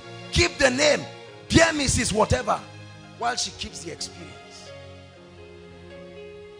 Every time we hear that a man fell or a man is sleeping around, people are so quick to call the man idiot, stupid. You claim you are born again. The question I want to ask is, where was the woman? Where was the woman when that was happening? It is not good. The Bible never said it is not good for a woman to be alone. A woman can be alone, but it is not good. God knows why he said it is not good. In other words, it is dangerous. It's better for the man to be a celibate. Supernatural grace comes upon him. But when he is married, madam, don't play games with your husband. God bless you. One more thing and we are done today. Are you blessed so far? I want to share on what I call the biblical pathway to finding a life partner. We'll end there. Pray in tongues for 1 minute. Thank you, Jesus. I believe that this will heal relationships and heal homes. Just give me a few minutes and let me say what I'm about to say very seriously. Thank you, Jesus. The biblical pathway to finding a life partner. Please look up, everyone. Is there a method or a formula, if you want to say, to finding a life partner? Because it looks like the church is largely confused. I shared with you a few things from prophetic confusion to here and there.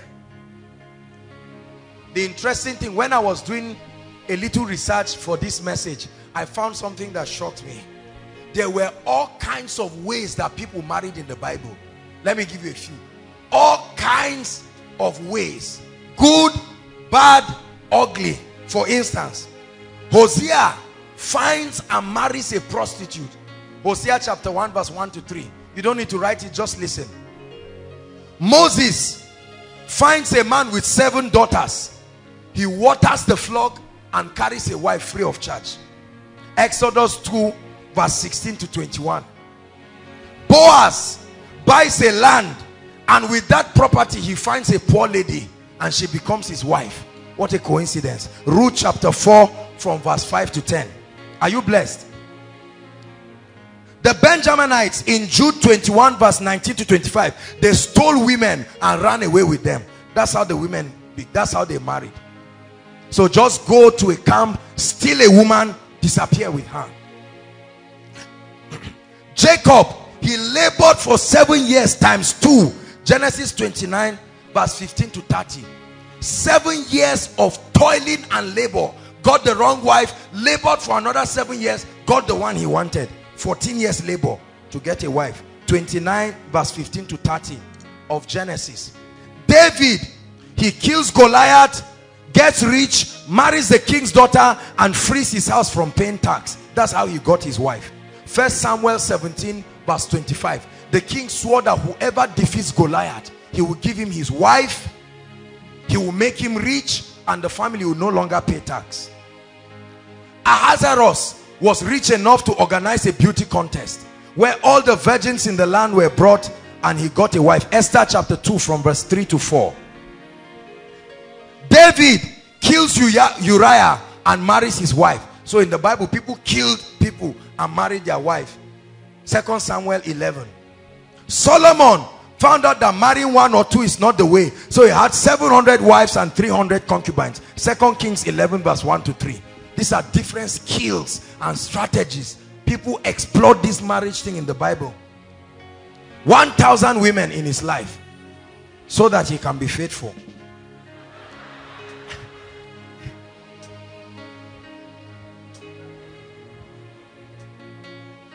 And then Paul in 1 Corinthians 7, 32 to 35 just said, look, all this thing is a mess. Let me just serve God and live. And so he refused to get married. Now you see, I just did a little rundown. There were times when there are more, like capturing slaves. You capture a slave and turn her into your wife. So if you read the Bible without the wisdom of the Spirit, you will be deceived. Which of the method will you choose? Kill a man's wife, kill a man's husband, a woman's husband, and marry her, or go to a vineyard and buy real estate and everything in it plus the woman is a sign that is your wife, or organize a beauty contest and then do it like the Bachelor and then the finest becomes your wife, or marry 1,000 women, or defeat, ask federal government what they will give you if you will fight terrorism. Maybe you marry the president's daughter. Anyway, the point here is this: there are many examples. The Bible, interestingly, now I don't know why exactly, but the Bible does not exactly give us a direct formula like salvation. You know, when it comes to salvation, there's a formula. Is that true?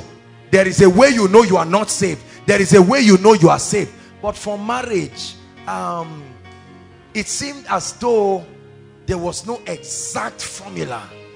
And I believe the reason is because we are dealing with human beings here. Hallelujah. But then I've been able to bring up a few things that I want us to look at. We may not have the time to consider two incidences in the Bible. Adam, the first marriage in Genesis 2:21. Let's just look at it if you can help us. Okay. Genesis 2:21. Let's just turn there so that we'll hurry up and pray. Genesis 2:21. I want to bring out a few points that will bless us. Genesis 2:21.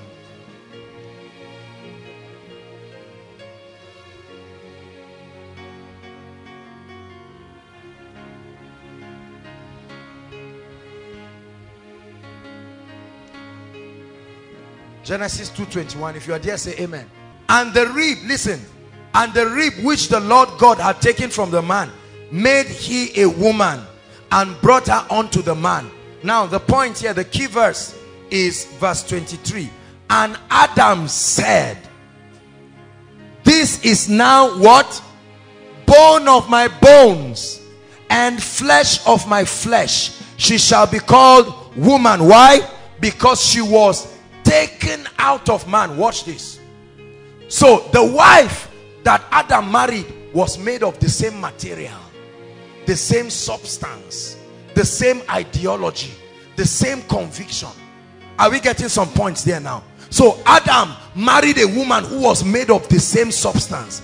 If she was a lion, their substance will not be compatible. So we see compatibility as a key here. It had to be a woman who was taken out of him, had the same composition with him. Spiritual composition, psychological composition, biological composition. You never marry a man or a woman that does not sustain the same composition with you. There will be big trouble. I wanted to talk on Genesis 24, the story of Isaac. That's the first show in the Bible where a man goes to look for a wife for another person. But let's just jump that. Points to note: there is no physical formula provided for finding a wife, but there are scriptural guidelines.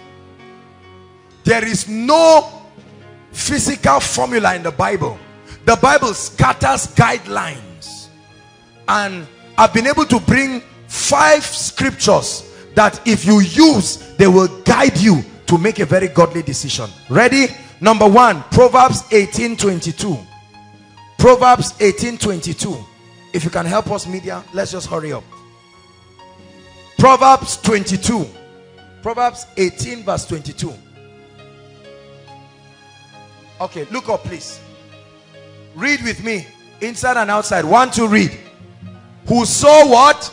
Findeth a wife, findeth a good thing, and obtains favor. So automatically the Bible shows us that the process of getting a wife will demand responsibility on the part of the man. There will be action. It will involve you. The word find, it then says whosoever picks a wife, or whosoever prays a wife to come, whosoever finds a wife. It gives an idea of searching. It gives an idea of desire. That means there will be commitment. If you want to get married, action will be required on your own part. The Bible says whosoever finds a wife.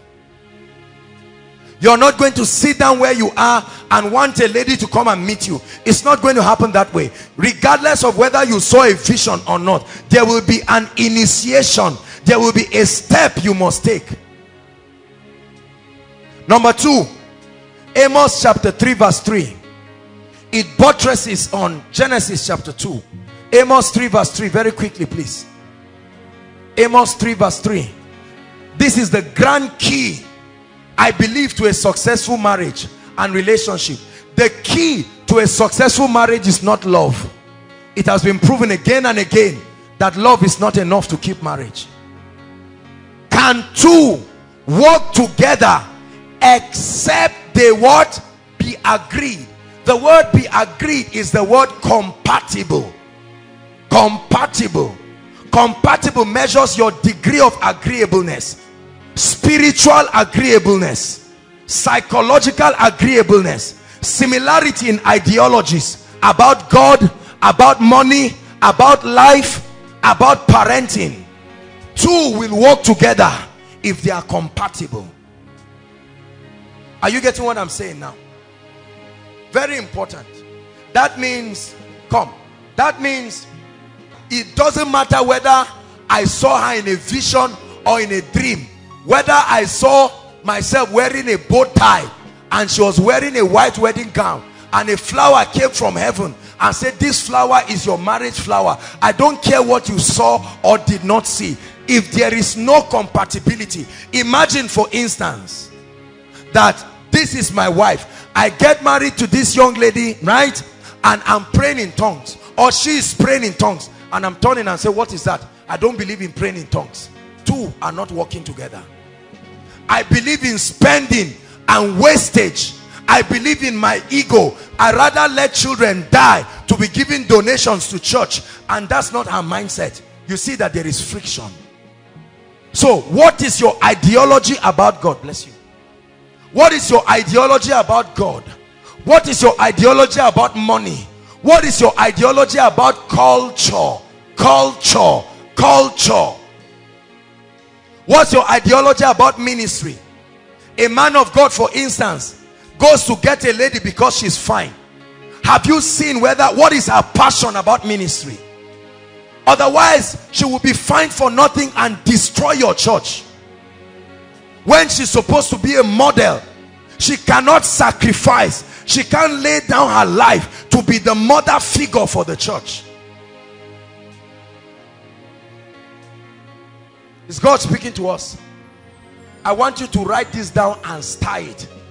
Never, I don't care what you see in the spirit, never, brothers, ask a lady out who you are not compatible with. You are going to destroy her, or she will destroy you. Even if she does not have every ideology straightened out, does she have the teachability? Sisters, does he have the teachability? It's not just that he's in a jeep. What is his ideology about managing challenges? Otherwise, you are a Christian, you will get married to him, he tells you he's a Christian, and the next thing, he brings the tail of an antelope. or the tail of any animal and hangs it as a jazz and says, see, I know I'm a Christian, but let me tell you, my great-grandfather had this thing. It's like that in our culture. Everybody brings it. If you don't understand, just keep it there. That's supposed to be a Christian. He wakes up in the morning and is making incantations on that tail. And you are saying, my goodness, what did I get married to? And you know by spiritual intelligence that you are in trouble. But you claimed you were marrying a rich man. Now you've married disaster. Even if you never see one vision, even if you never hear anybody's name, by the time you find a lady that is compatible in ideology, I guarantee you, except the word of God is a lie, you will have an exceptional marriage. That is the reason why unbelievers, although when they married, they were not born again, because they had compatibility, they still are together. And Christians who are born again, because they think born again will solve compatibility. The Bible says it is better to sit at the roof of your house than to be with a contentious and angry woman. You're a man of God. You know where God is taking you to. Now you go and carry a lady that is lazy. You carry a lady that is weak, crying over everything. Let me tell you, two of you are born again, but just know that that family is on its way to crash down. I tell you the truth. Don't unnecessarily just spiritualize things and say, no, I know my God is able. This girl, the way she prays, Mr. Man, is she going to be able to cook for you? That's the reason why I encourage people, the moment you start a relationship, part of the many responsibilities of the man is take the lady to your, whether your church or your meeting place, wherever is your primary place of spiritual feeding. Do you know what? Let me tell you, if a brother in Koinonia asks a lady out in Koinonia, the probability of them having an exceptional marriage is even above 90%. Why? Because their ideologies are similar. They are hearing the same thing and they believe the same thing. Are you getting what I'm saying now? Not that we say, okay, we are fasting for 10 days and the wife is pulling her mouth all around and angry and saying this thing, me, I don't like all these kind of things. So what kind of 10-day fast? What is all that? And the man is saying, look, we are going far, we are going far. Or a woman who hates excellence and is ready to manage anything, but the man is ready to stay.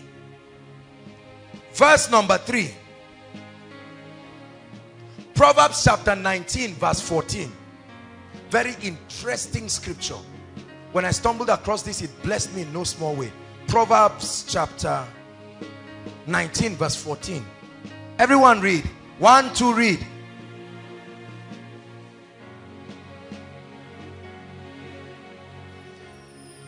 It says, houses and riches, meaning your father and mother, your parents, you can inherit houses and riches.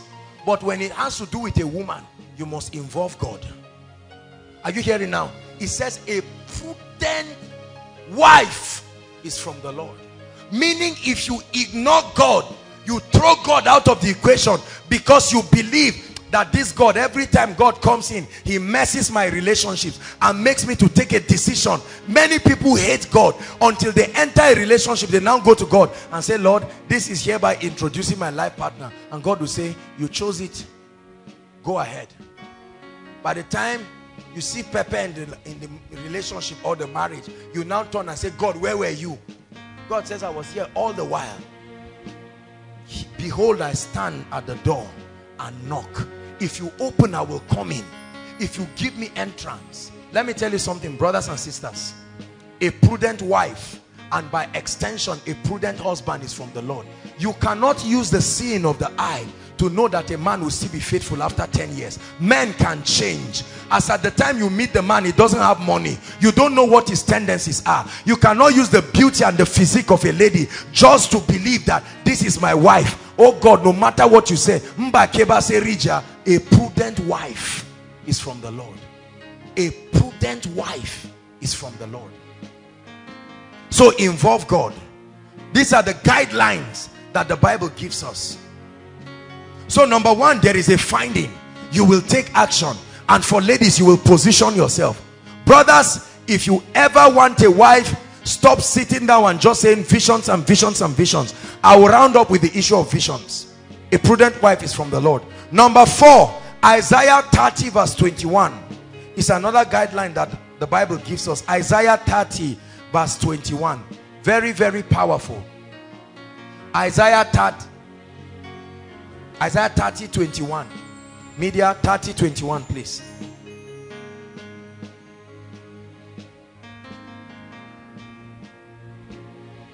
Isaiah 30. Okay. And thine ears shall what? Hear a voice behind thee saying, this is the way, walk ye in it. When ye turn to the right hand, when ye turn to the left, it says you will hear a voice. In other words, expect the leadership of the Holy Spirit in helping you choose a life partner. Expect it. The Bible gives you a guarantee that you will hear a voice leading you.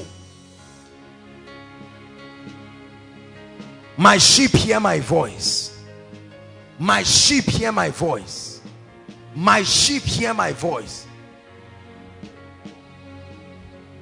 And then lastly, Luke chapter 14 verse 28.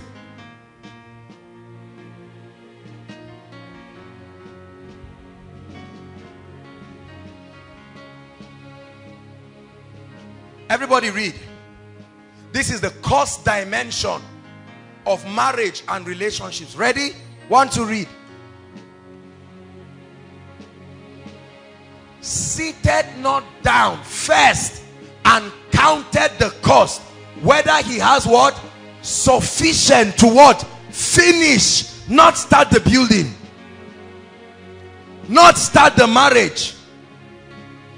Which of you intending to build a marital tower will not first sit down and start counting the cost? Am I ready to pay the school fees of children? Am I ready to be responsible over a woman and her family? Am I ready to live with one woman all the days of my life and be faithful? Am I ready to grow old with this man and grow old with this woman? Am I ready to love her like my life? Am I ready to protect her? Am I ready to die for my family? This is a guideline. No matter what vision you see, no matter what dream you have, God will not count the cost for you. This is where we miss it. God can show you that Shalhoma is your wife, but if you don't count the cost, it will still fail. It does not mean God lied. A preacher may be preaching, for instance, and maybe communication barrier or something like that. He may make a statement like, God's primary assignment is to kill you. Something like that. And all of a sudden a newspaper says, God's primary assignment is to kill you. Caption: heresy preached by A and B and C. And because we live in a generation that is gullible to hear bad things, we always want to check. God's assignment is to kill you. Nobody goes to listen to the remaining part of the message and discern the intention. Are we together? And it is based on that we have libeled men of God. It is based on that we have libeled people. How many people are moving around and saying, my mother told me, you will see if you succeed? No. To mean that her actions meant she's happy so that you will fail. Is that not true? And then it gets so bad when you now go to a meeting where they say, anybody standing against your family, even if it's your mother, you say, yes, even if it's my mother. You take that anger and say, my mother told me, or maybe my father said you are a failure. They may not really mean it. They may be communicating pain at that time. If you have the ability to look at intentions beyond actions, you are a wise man. Intentions. As I work with people, I always try to discern the intentions, the intent of certain things. Physical actions are not guaranteed They are not the best way of truly revealing our intentions. A wife can come to her husband, for instance, maybe out of frustration about his carelessness, and she can make a statement out of pain and say, look, if you stop giving me money, make sure you are not going to be eating in this house. And the husband says, oh, if I don't give you money, I will not eat in this house. If I give you money, I eat in this house. You claim you are a deacon in your church. Is that what they are teaching you? No, husband, look at the intention. What your wife is trying to say is, I'm hurt by your irresponsibility, and I would love you to do something about it. Are we together? Listen, you become an exceptional leader, an exceptional believer, if you sustain the ability to discern intentions. We have created seditions in our families. We have grouped ourselves into two. A family of 5 people. Father and his favorite, mother and the other 3 people, because of our ability to judge intentions. You look at a man whose face is like that, whether he's happy or not, his face is the same. You just look at him and say, this guy is a wicked person. You look wicked, I'm sure you are wicked. Whereas that person is the nicest person you will ever meet in your life. Have you seen people like that? I don't like this guy. His face is mean. It's not the person's fault. The person is like that. Your face is this. You will never get a wife, or you will never do this. We judge actions more than intentions. A woman comes to Jesus with an alabaster box. Are we together? The Bible lets us know that this woman has had a challenging past. And then she gathered 1 year's wages. Are we together now? Beautiful woman. She steps into a room and everybody is sitting there, religious people, together with the disciples. And this woman comes to Jesus sincerely and gets down on her knees. And the first thing many people are thinking is seduction. Jesus, you are in trouble. Jesus, you are in trouble. Your ministry is about to die. Nobody is thinking worship. A woman is coming with a genuine motive. Please, while you are laughing, take seriously. These are the things that the Lord told me. They are not things that I guessed. Destroying the body of Christ. The Bible says, to the pure, all things are pure. When your mind is corrupted, it becomes the vista from which you interpret everything. Hallelujah.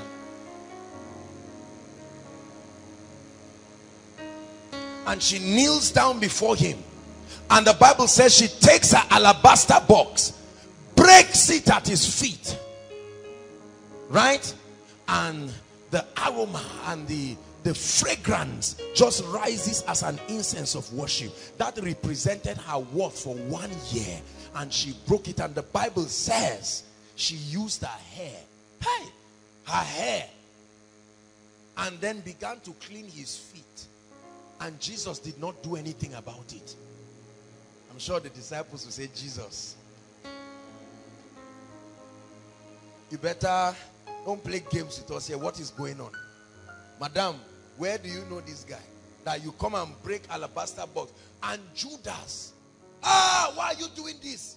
You would have gathered everything and let's give it to the poor. The Bible only records what Judas said. He didn't tell us what the remaining said.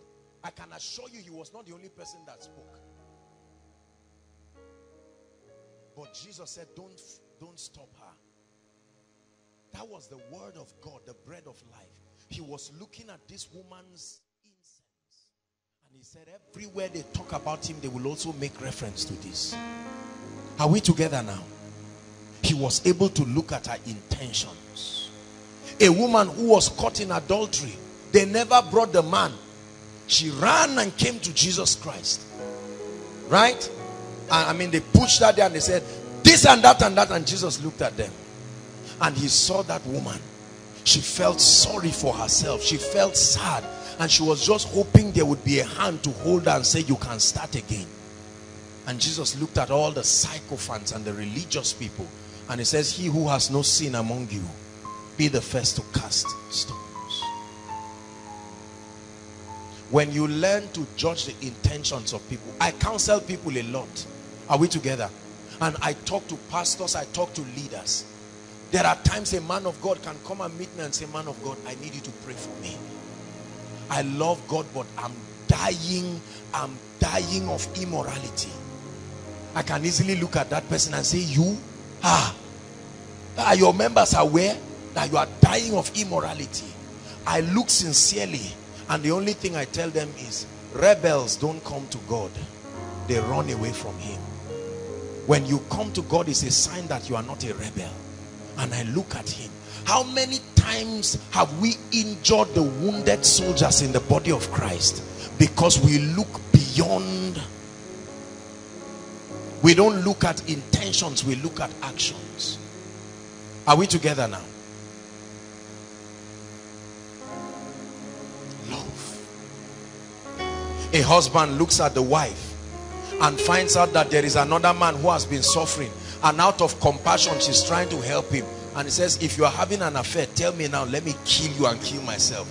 Why don't you calm down and say, okay, I see your motive that you really want to help this person, but I'm a bit uncomfortable with it. Why don't you structure it and do it this way and that?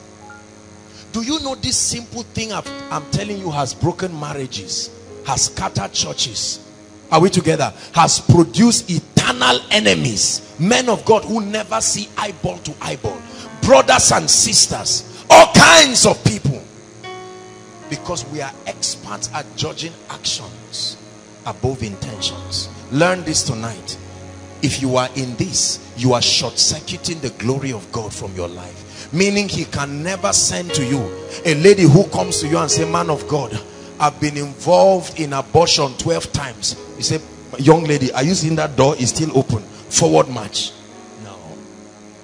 No. God is love. The Bible says, for he causes the sun to rise on both the just and unjust. Part of my desire in life is that my hands will remain open as a place of succor for wounded people. That every time they look around and there is nowhere they can run to, they can find a haven. That we can clean their tears and wash the garments together. And by the grace of God, Koinonia will remain that place. We will never drive our wounded soldiers. We will never drive people that are far away. There are people who have given their lives to Christ, but for some reason, because of pressure, maybe family and all of that, they derailed and they got into all kinds of things. Every time we meet those people, do you go to church now? Say, man of God, I've not gone to church. You are such a stupid person. Jesus helped you. You would have died that day. Blah, blah, blah, blah, blah. And you are a disappointment to the kingdom. Huh? This is what you are doing. Whereas that gentleman or that lady, if you would look at their intentions, what they are saying is, I need help. Can somebody please help me? We want crowd. I wrote a song years ago. One day I'll sing it for you. It's called The Bandage is Larger Than the Wound. Powerful song. If I produced an album, I would have blessed people and made money from that song. Worship team, I will give you people when you are ready to write your. Very powerful. The bandage is larger than the wound. When his loving arms surround you, he binds that broken heart. And then I can't remember the rest, but I mean, what a beautiful song. Imagine somebody singing that kind of song to you. Come on. When was the last time someone ran to you and believed that they are coming to you? You will be able to understand them. One of the greatest gifts people can give to you is that trust that you have the ability to understand them. Do you know how people crave to be understood? Are we together now? God, that's why God took out time to send the Holy Spirit so that you can understand him. It pains the Lord when we misunderstand him. When people turn and say, God, if you were alive, why did my father die? If you were alive, why did my mother die? If you were alive, why did I lose the job? So he sends the Holy Spirit to teach you the word. Because in teaching the word, you will correct the wrong ideologies you've had about him. So he will begin to teach you all the laws of the kingdom. And in it, you will now look and say, wow, So my poverty was not caused by you. There is something I did not know. God, you are a faithful God, and I'm sorry for blaming you for something you do not have a hand in it. God left the Holy Spirit so that he will be understood. Listen, come to a point in your life where you learn to judge intentions behind motives. I think 2 years ago, a man sent me a text. His daughter slapped him. Real daughter, biological daughter. Gave the father a slap and spoke all kinds of nonsense against the man and said this and that and that.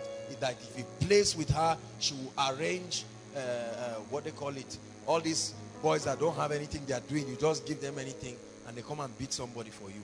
Now, he says that they will make that arrangement and come and beat the father.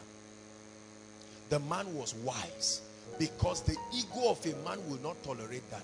He will first kill the lady first before he will look for the man of God that will raise her back to life. But then this man did something. I'm not just opening up people's secrets. I just want to use it as a point. The man did something that taught me a lesson on fatherhood. When the daughter slapped him and did everything, he picked up his phone and called me. It was ringing. I saw the number ringing, and then I picked up, and then he said, "Asusu person." I said, "How are you, sir? It's been a while." And he says, "You will not believe if I tell you this, Apostle." I said, "What is it, sir?" He said, "Can you imagine my daughter?" Of course, it doesn't mean he was calm and soft. He was boiling and angry, but he was able to contain himself. My daughter that I gave birth to takes a hand and slapped me because she has begun to follow men that are my age, you know, and all, you know how men talk when they are angry, and etc. etc. And he did this and that, and I began to talk, and I told him, I said, "Daddy, I know that this is very bad and this and that." And then he calmed down. And then he said, "You know what, Apostle, this is where the story is." He said, "It reminds me of what we do to the Lord all the time."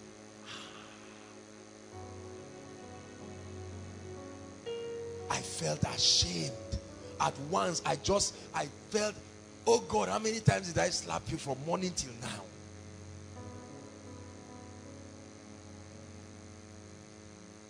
And then the man said, "I just wanted to express it to you. I'm her father. I'll work on it." Until this lady left, she was still attending Koinonia. Ever sorry for that attitude. And today, her and her father, I may not call them best of friends, but she honors him with her life because he did something to her. He told me that later in the evening, he called her and he sat her down. And he says, any lady that disrespects her parents will die. The Bible says it. And began to talk to the lady. And I was surprised. I was very surprised that the lady booked for counseling. When she came for counseling, she never knew that the father had spoken to me. I wanted to see what she was going to come and meet me for. And she opened up and told me, said, "I did something that is unthinkable. I think I'm cursed." I said, "No, no, you are not cursed. This and that and that and that." And in my presence, she called the father and apologized to him. And I have a lot of wine. I carried one wine. I say, "Apology is not enough. Carry this wine, pray in tongues on it, and go and apologize. Also apologize to your mother. That's her husband you slapped." And all of that. And everything was over. Now, listen. What is the point of all this story? The father, though angry, had the ability to see the motive, the motivation, and was able to contain himself, and by it he won the lady. Imagine if he fought her and injured her or did something. Fire for fire never produces a solution. It ends up in ashes. This is what many pastors have done. This is what many people have done. Some of us sitting right here, this is what we have done to our family members. We have brought seditions and bitter hatred among one another, especially for families that are polygamous. I'm sorry to say it, but I have to address it. Families that are polygamous. We are experts at creating intentions. I saw stepmother standing near the pot and they say nobody should eat. There's trouble. No. Learn to judge intentions. Say, I receive grace to look beyond actions and see the intentions of people. Your roommate comes in and she's edgy and moody and all of that. and you don't take out time to find out. Probably she saw her results and things were bad, or they just called her at home and said something had happened, and you just look and say, smile, Jerry, and say, please, please, please, I'm not in the mood. Say, sorry, oh, don't ever talk to us too again if you are like that. No. Learn to look at the intentions of people. There are people who have passed me, for instance. Sometimes they pass me, they don't even greet me. I don't turn and say, come on, let's define something here. No, no, no, no, no, no, no. No.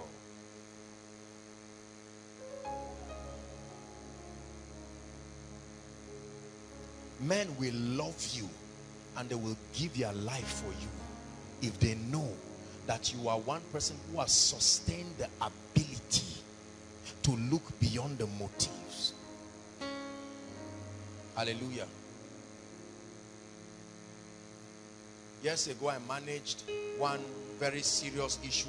One guy got a lady pregnant, and the families were coming for counseling, and they came and met there. They didn't plan to come, but the two families came to report the situation, and then they met there. It was a catastrophic event that happened. I mean, I say all of these things just to help you. It was a serious thing, you know. And of course, you know, it's not going to be a bed of roses. There will be tearing people and all of that, and so on and so forth. But the first thing I tried to discern, I wasn't really concerned about the loved ones. I was looking at the individuals. Forgiveness is useless when there is no repentance. Let me tell you something you need to understand. Forgiveness is useless when there is no repentance. If I walk up to Tosin today and I insult her, and I just say, sorry, sorry, with the intention of insulting her again, it's called rebellion. Forgiveness is only useful when there is repentance. What is repentance? A genuine state of brokenness and a change of heart, so that you do not misunderstand what I'm saying and then allow people to take you for a ride. Forgiveness is useless when there is no repentance.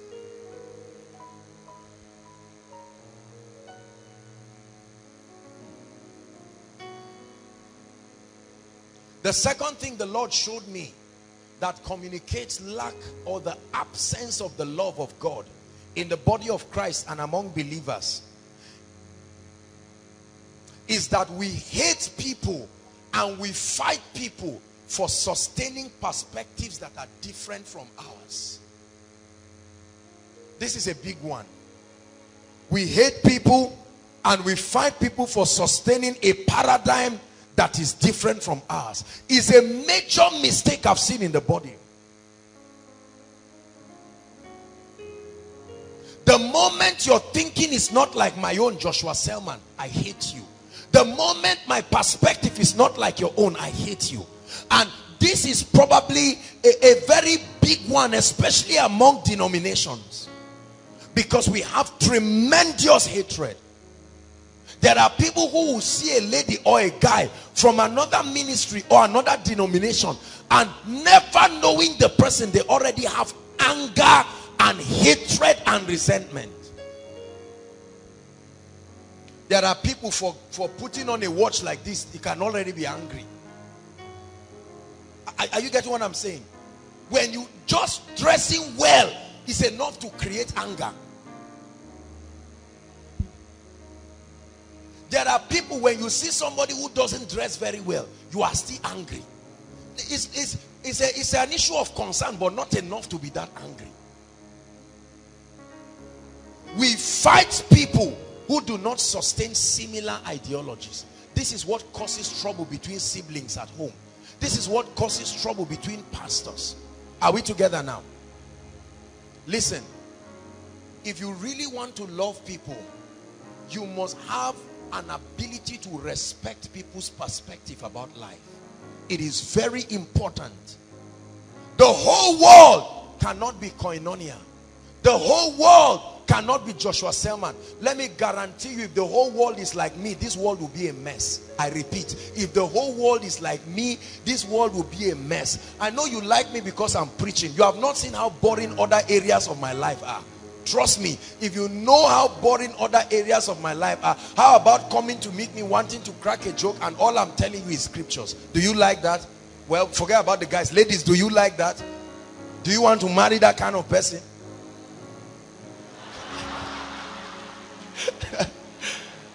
Are we together now? You can see the ladies responding. It's easy to see me preach and think, oh, this is wonderful, because you are seeing revelation. But let me tell you one truth. Listen, brothers and sisters. If you don't learn to respect people for their perspectives. If I make Pastor Femi, for instance, the president of ENI for 1 year, you'll be amazed at the remarkable changes that will happen in the ministry. You will find out that Koinonia may step into another dimension. Better ideas, better creativity. However, you must have the ability to respect people's ideologies. This is why some pastors can never be invited to preach in other churches aside from their churches. I've preached almost everywhere. I've preached in Cherubim and Seraphim. They like me. 2 of their branches, I've preached there. I've preached in Anglican. I've preached in Catholic, Equa, Cokin, Lutheran. I've preached open air crusade. I've preached all kinds of things. The one with no name, youth group, charismatic, everything. You know why? Listen, among other things, I have sustained an ability to respect. Listen, don't major on the minors and minor on the majors. I give you an instance. You go to minister in a charismatic meeting, for instance, and then you know they are making their recitations and all of that, and you just come because you are a pure Pentecostal charismatic. You put your hand and you are wondering what the hell is going on here. What are all these people doing? That terrible childish attitude will put you off. When you study global leadership, one of the principles of global leadership is the ability to be accommodating yet not compromising. The ability, the Bible puts it this way. It says you are in the world but not of the world. You don't have to bend to your values, but your ability to tolerate people's differences must be elastic enough to accommodate people with different perspectives and ideologies. There are churches where if you don't dance, you are in trouble. Immediately they are dancing, people are dancing, and you just stand, you are just moving around. They say, "Oh God, please, we dance in this church." No, you have no right to harass anybody that way. That's bullying, that's intimidation. Again, in a church where people are generally conservative, someone is just dancing to God and dancing alone, and you just tap him and say, "Sorry, I don't know what exactly is happening to you, but I think you have." No, it's still wrong. Are we together? If in your house you eat with fork, spoon and knife, if you come to my house and say, "Please bring warm water for me," we don't eat swallow with fork and spoon and knife in our house. You should be able to respect that.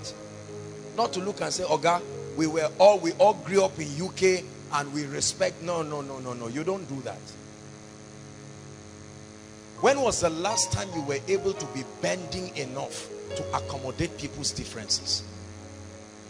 And then you will see why many churches are losing members, because of the rigidity. They are unbending. There are so many churches, their youths are leaving and running away because they have put stringent conditions and will not have that sense of accommodation. I remember when Koinonia started, I got a lot of text messages. Some said, "Look, let's go Hillsong, let's sing contemporary." Others said, no, we are not proud of Africa with Nigerians the way you do. Let's be singing our local songs. And I said, thank God God didn't call us. God called me. I will listen to God. If you are not comfortable, come and sit down after praise and worship. There is still a part for you to enjoy.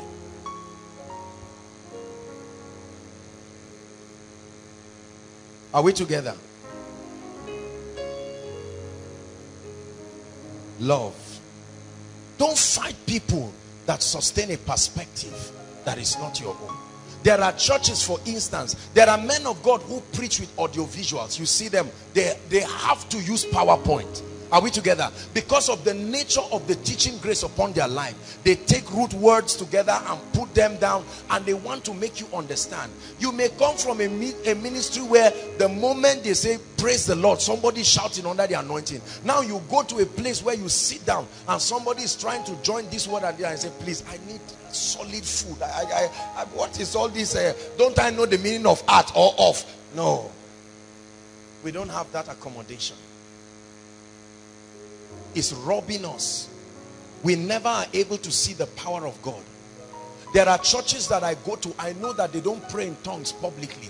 I will minister there, you will never hear me pray in tongues once. It doesn't mean I've stopped believing in it, but I must be able to make that adjustment so that the people can receive. Are you getting what I'm saying now? Absolutely. There are churches that may not give that kind of accommodation for you to be jumping around like this. You can't go to a church, for instance, a core Orthodox church, and when you are shouting, the next thing you climb a chair and you are giving an illustration, or you come and tap one elder and say, Prof, come on, let me use you as an example. You are messing up. Listen, learn what I'm giving you, wisdom. Learn this. Some of us, out of our zeal, you think everywhere is like your church. No. There are churches for putting water on this table. You are going to answer a lot of questions. Not even to talk of Five Alive or banana or apple. You are in trouble. Apple, what for? But there are churches, if you don't do that, they will query you. Are we together? You come and you see banana and orange. Don't just come and say, why are they not eating at home? No. Don't do that. I'm teaching you how to love the body, because these are the things that cause trouble. Are we together? This keyboard that is playing now, there are churches when a man of God stands, everywhere becomes silent. No drums, no moving around, no camera, no snapping, no even saying yes. You know, like you respond, but no, you don't do this. This thing you are doing now, this laughing, no, you don't do that. You are silent and you maintain an attitude of sober reflection. That's all right. That's all right. There's absolutely nothing wrong with that. There are very few hymns I don't know. That's why when I get to any church, hymn book or not, once you raise the hymn, I will sing it. I think it was in All Saints or so that I went to minister, I think a year or two or so ago. And then I was telling them that I can recite the Apostles' Creed beginning to end. I was a seminarian. I still am. Archbishop Benjamin Kwashi prayed and hoped that I would become a seminarian, but God just decided to call me. I'm still a seminarian. Hallelujah. What is your level of accommodation in the body of Christ? Can an Equa church invite you as a pastor and you can go and bless the people without breaking people's hearts and doing all kinds of nonsense? Can a Catholic church invite you and you go and get blessed? This is how some of us behave even when we go to certain families. You see men behave like that. You go to the family, you find out that they remove their shoes in front, and you just step and march and enter, and they say, sorry sir. They are even trying to tell you, you embarrass the person you are taking. And the lady is trying to say, my brother, I don't know how to tell you, but please just remove your shoe. My mother is a very neat person. I'm not ready for trouble here. And they say, what is all that? According to what the Bible says, if you enter, he that receives a prophet, and you start bringing all kinds of childish things, and you leave that home and cause trouble for the people. The mother now looks and says, are these the kind of useless pastors that you move around with? Let me not see you with any of them. You must be accommodating, yet not compromising. I will never fight anybody who sustains an ideology that is different from me, including the Muslims. Most of the people who have the cars, that's why there are many churches Muslims hate them, because they hate Muslims. Are we together now? No. Terrorism and an extremist mindset is not the same. I have met a lot of Muslims that are absolutely nice people. Of course, anybody without the Holy Spirit, there's no guarantee to the person. But I'm telling you, there are people who have been able to sustain certain abilities. One of my drivers used to come, he has 3 children. I've never seen well-behaved Hausa girls like that.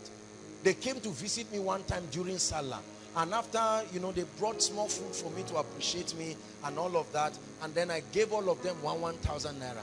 And all of them, in concert, they kept, tiny children, Ale Saka the Alheri.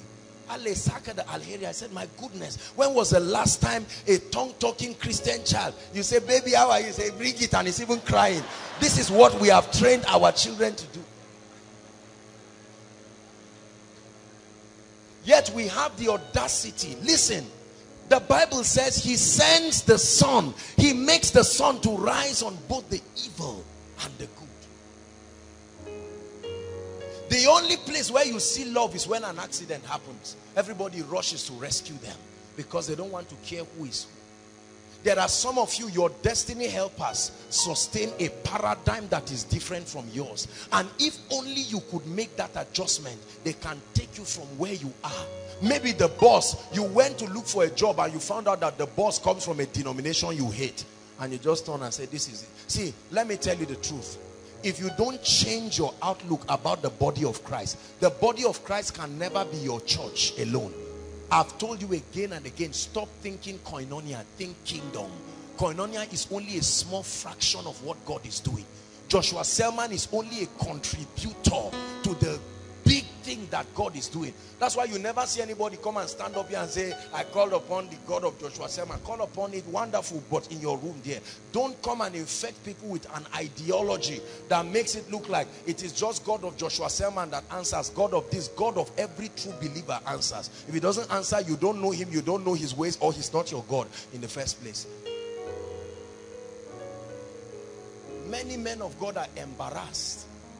So you go to a place. How many pastors, brothers and sisters, go for meetings and many of them cannot preach because of the presence of certain pastors? They go somewhere, I'm a grace preacher. Now I can't preach because this person believes in deliverance or believes in casting out of devils. Or the person who is preaching deliverance now sees another person who particularly doesn't believe, maybe everybody. Let people, listen, I want you to know, as I say this especially for ministries, because I'm speaking apostolically. Listen to me, listen to me. I want you to know that fundamentally, the motivation of every true believer is to love Jesus and to serve him truly. This is the common denominator that binds us all.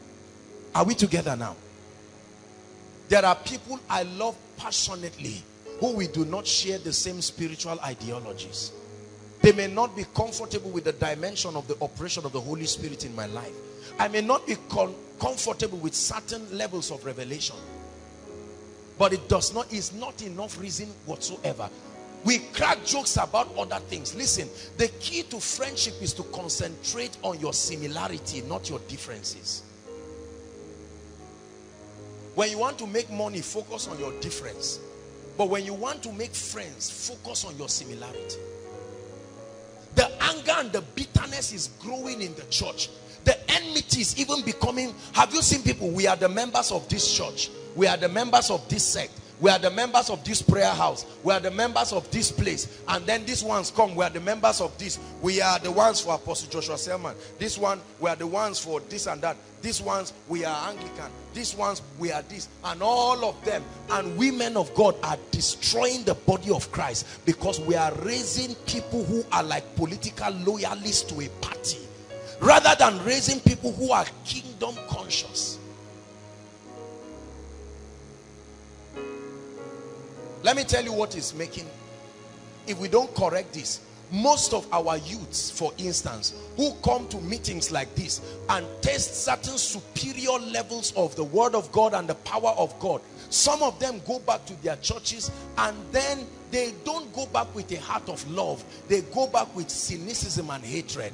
The moment the pastor mounts up the podium, they are angry because they are trying to compare what he's saying with what Apostle Joshua Selman says. And they feel this guy, even an usher in Koinonia, knows more revelation than this guy. What did you even call your name? If you are doing that, stop it now. Are you hearing what I'm telling you? Stop it right now. There is more to a pastor than the ability to preach. Wisdom, experience, pain. There are too many things that qualify a man to be a shepherd. Preaching is only one of them. You may differ in ideologies. But I want you to know that you must sustain that ability, that whether it is Anglican or Catholic or Deeper Life or Cherubim and Seraphim or whatever it is, the truth is that any true believer that loves the Lord with his heart and professes the name of the Lord Jesus Christ deserves that reception. And there are times that to blend, you may need to make adjustments. Even though temporal adjustments, you must make the adjustments. If I go to minister, for instance, in maybe All Saints and the rest, I'll not start raising songs like Shalom, Shalom. No. How many of them know that song there? I'm going to raise a powerful hymn. And you see our mothers lift up their hands and thank God. I will adjust in a way that will open up their spirits to receive what God is saying. Is God giving us wisdom? This has destroyed the body of Christ. Some come and say, I am for Paul. Others come and say, I am for Apollos. Others come and say, I am for Agabus. And we men of God love it. We pride ourselves in all this political thing. There are men of God who never see eyeball to eyeball. They never pick one another's cause. In Nigeria, men of God have sent assassins to other people. No.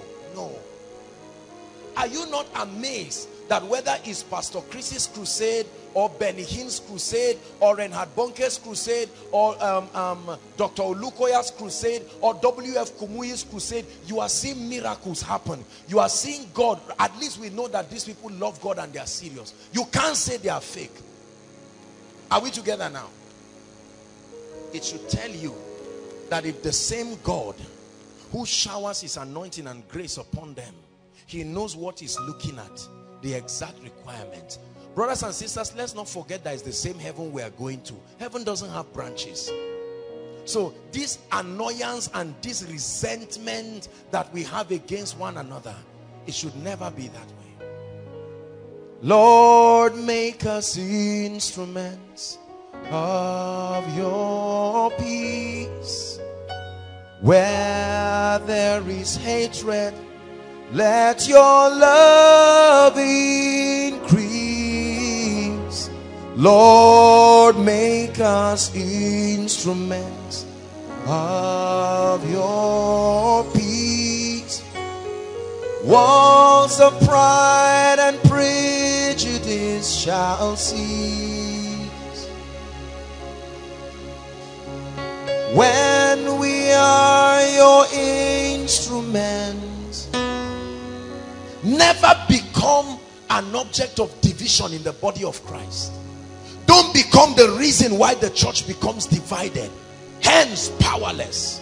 Don't be the one sowing seeds, the one sitting down to gossip and compare men of God and compare who has revelation and who has anointing in the meeting. Don't let that devilish thing be part of your life. You must be able to embrace the diversity of the body. God knows the reason why he left every denomination. The full church is what will reveal Christ. Any denomination you kick out will produce an incomplete church. Let me tell you the truth. Those of us who have this religious advocacy to wipe out other denominations and eventually have our denomination stand, no sir. No sir. It's deception from the pit of hell. I came from an Orthodox background before I received the baptism of the Holy Spirit and I started walking in the power of God. And I thank God for that Orthodox background because it's what has kept character in me right now. I'm sorry to say it, but a lot of Pentecostal charismatics, because of our understanding of the kingdom, there is a lot of carelessness and imbalance. That's why a pastor can be preaching yet he's sleeping around and he says no problem, whatever happens is God is a merciful God. That foundation, they didn't get me filled with the Holy Spirit, but they gave me a basis of understanding. I remember then in the seminary when we will have, your quiet time. It was now, he's now, I think he's now, is he a venerable now? I don't know what he is right now. God bless him forever. Forever. A man who changed my life. He wrote a quiet time manual. We will recite scriptures every day. Every day, whether you like it or not, you must recite scripture. Your quiet time manual, you must do it. Whether mechanically or religiously, you must do it, because they supervise all of those things. I was trained in the Anglican. You never greet somebody standing to look at the person like this. This is how you greet, bowing down, no matter how tall you are. If two of you are fighting outside, three things will happen. One, they will call you and have a brief Bible study. Second, they will whip all of you. The offender and the offendee, they will whip both of you. Once they are done, number three, one will kneel down and you pray, lay your hands and pray for him. He will stand up, you will kneel down and you pray for you. I'm serious. Case closed. I told you we are raising when we start our schools, that's the way we are going to train the people. I tell you, you can bring your children to our school and go to bed, because we will train them, whip out flesh, add the things that are of God, and produce people of character. We don't just want people who are doing well. We want people who are living well. Hallelujah. But right now, what do we have in the body of Christ? I go to minister all the time. And the moment I'm entering, usually there are crowds of people. Everybody looking, where is he coming? And you see different men of God trying to square their shoulder. Me too. My name is Pastor this. I'm the pastor of this revival movement. And I just come and I greet them. Well done, sir. When I come up stage, I start by saying I honor every man, every woman of God, the pastors in this city. We see and we appreciate your contribution to the advancement of the kingdom. And you see all of them squaring up. Now you are talking. You are appreciating us too. And all of a sudden their heart becomes open to the meeting. People who would never, some of them maybe even talked about me, but just that 5 minutes their hearts are open. Listen, listen. People fight you when you try to trivialize their contributions. Never trivialize people's contributions, no matter how little. Don't look at your father and mother one day and say, I've had many people in my life who have built me. I'm happy to say you are one of them. No, they are not one of them. They are your parents. Are we together now? Yeah. People usually fight you when you give them an impression that their contributions are small or worthless. There are ministries I may not really have any much revelation to learn from them, but I can learn leadership. I can learn excellence. There are ministries I can learn prayer.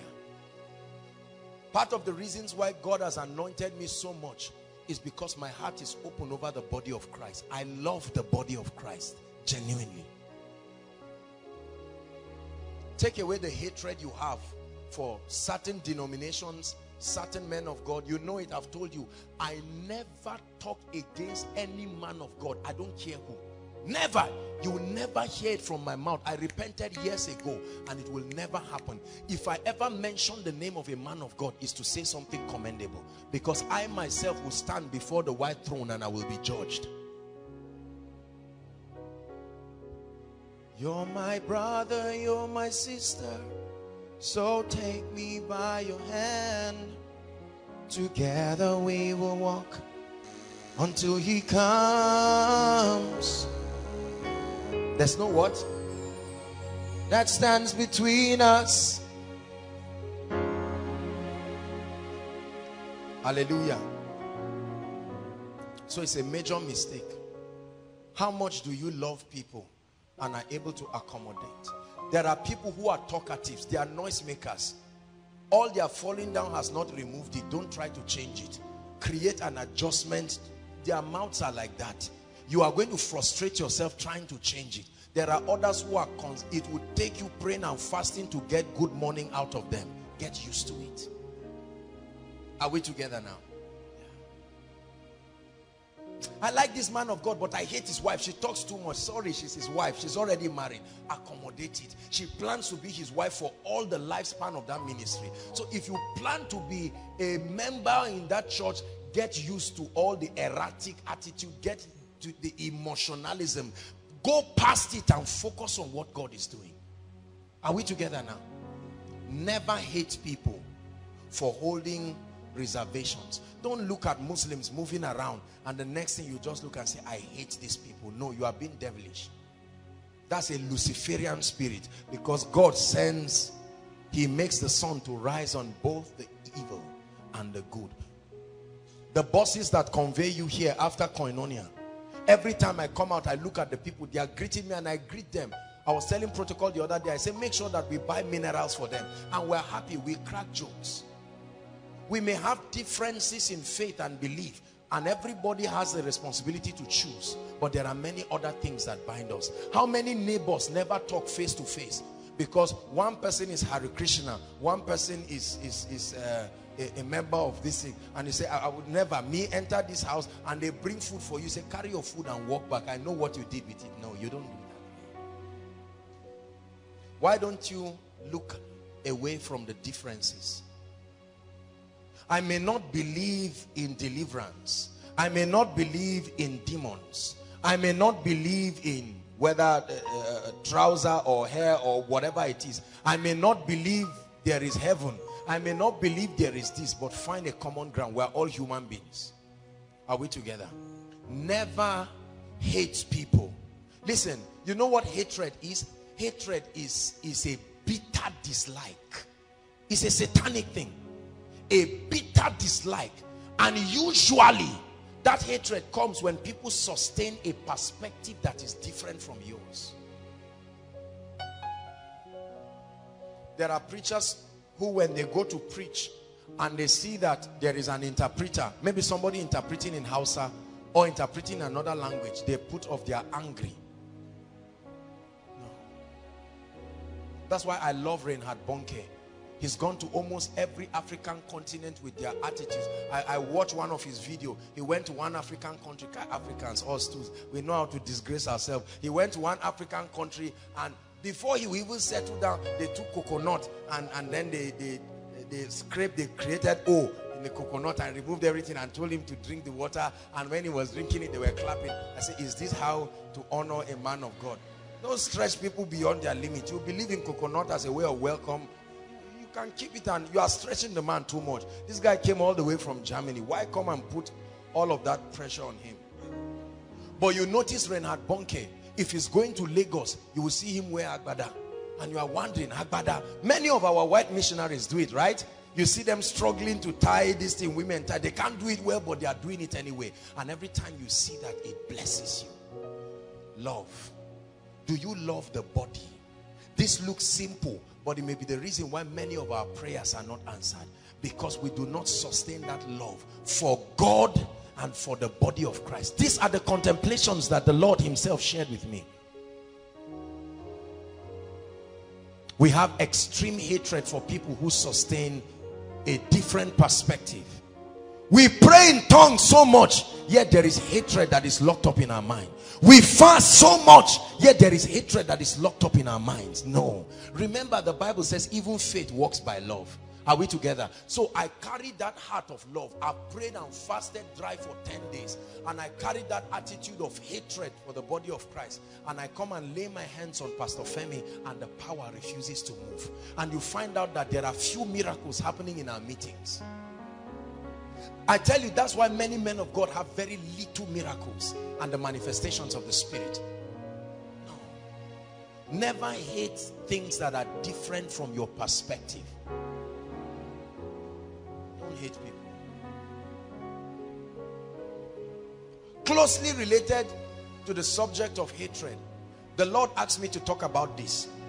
I don't know why, but he put in my heart the issue of temper and anger. Look up. Let me talk about it for 5 minutes. The Lord began to talk to me. Do you know that what we call temper, you know what I mean? Hot-tempered attitude, anger. Do you know it's a spirit? Look up, please. Koinonia, are you aware that anger is a spirit? Yeah. How many believers, especially the men, are hot-tempered? It's a terrible attitude.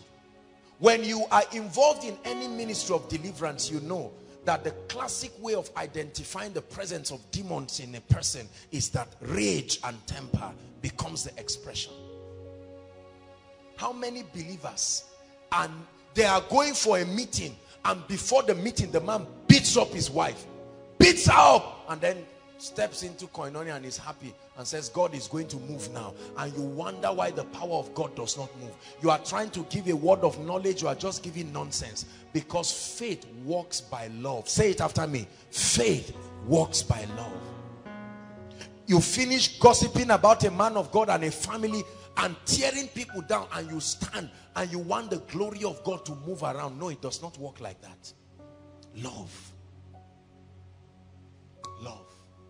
Oftentimes you will hear that Jesus was moved with compassion. Listen, if you are a hot-tempered person in this place tonight, if nobody has told you, you need help. Are we together? I don't care who you are. If you are hot-tempered, humble yourself, you need help. You'll never be able to love people when you are hot-tempered. Do you know why? Because people will do things every day that will annoy you. How many days? Every day.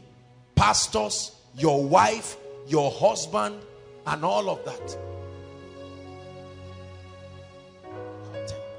Is killing people in the body of Christ. That's where all this revelation of curses and destroying people all of a sudden comes. No. People will offend you. Members will do a lot of childish things, especially if you are a pastor. Anybody who is a pastor or a leader here knows that working with people is a difficult thing, because people's ideologies can be very interesting. But do you sustain that ability to be cool and calm? Many marriages are breaking today because of temper, hot temper. The lady hears the man talking about something, maybe he's talking to his sister, and he says, "Sweetheart, how are you?" And the woman keeps quiet. The man doesn't know what is happening. The next thing he sees a knife. She just stabs him and says, "I didn't mean to do it, but you just killed your husband." As a true Christian, I don't care what degree of tongues you are praying. When you become temperate, the ability to absorb pain and pressure and yet be calm. Listen, especially for we young people, is one big secret of a healthy marriage. Hot-tempered people are dangerous people. They can do anything. See, closely related to that, every time you are angry, let me tell you how to manage it. Keep quiet. Because when you speak in anger, the devil will take hold of your tongue and you will say things you cannot retrieve back. The Bible says the birds can carry your words and take it far beyond your reach. If you are angry at my preaching, leave Koinonia. After all, this is and then next Sunday, next week, you come and you find out that all the members are angry. They are going to say, no, I don't mean that. What is the meaning of that? Can't I at least be angry? No. Never justify anger and that hot-tempered attitude. God is speaking to many of us here. Great people. How many of us have been robbed of the opportunity? We have lost friends because of temper. We have lost relationships because of temper. We have lost destiny helpers because of temper. We have lost anointings and graces because of temper. Tonight, God is calling us to love people. Your heart must be very accommodating. Factor it as part of your life that people will annoy you every day. Every day. Hot temper is too much in the body of Christ. I watch with shock the way preachers are hot-tempered. I've seen men of God talk to their wives in ways I could not believe. A man turns and talks to his wife as if she's a piece of rag. I counseled a case recently. A woman who was thrown away by her husband, a pastor. For 2 months, she was sleeping outside. Outside doesn't mean another place. Outside, on bare ground. She will carry a wrapper in the night and he will throw her outside. 2 months. God is my witness. Yet that man will come to church on Sunday and dance and sing. Who is deceiving who? Temper. How many pastors beat their wives? I mean, beat to matching them and say, "I will kill you." How many pastors punish members because of anger? Kneel down, raise your hand, as if it's the paid school fees. You gave them money to come to. People innocently come to your church, you punish them and make them look like idiots. All these things we are doing, let me tell you, is very, very bad, and the Lord is not pleased with it. Temper. Say, in the name of Jesus. Shout it, in the name of Jesus. I receive grace to walk on anger and temper. Yes. You will destroy more people than you know when you are an angry person. especially for our sisters. Do you know the Bible says it is better to stay on the rooftop of your house than to live with an angry woman? Think about that. That you carry your mattress on your zinc to stay there rather than living with a woman that is contentious and angry. These are the things that short circuit the power of God. So we are fasting, we are praying, but there is temper, there's resentment. Do you know that if I'm angry with Tosin and I hate her, if God gives me a prophetic word for Tosin, that word will be corrupted, because that word will rub off on my unrenewed, my angry mind. Especially if what God is telling her is a good thing. Prophesy to her that God will lift her, and I'll now say God will lift you, but God is saying you should mind the way you talk to men of God. No, that one is no longer God. Are we together?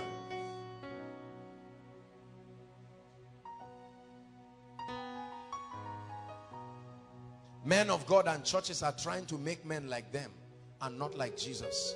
While it is true that when you become a leader, you influence people, you must be sure that the person you are following is following Jesus.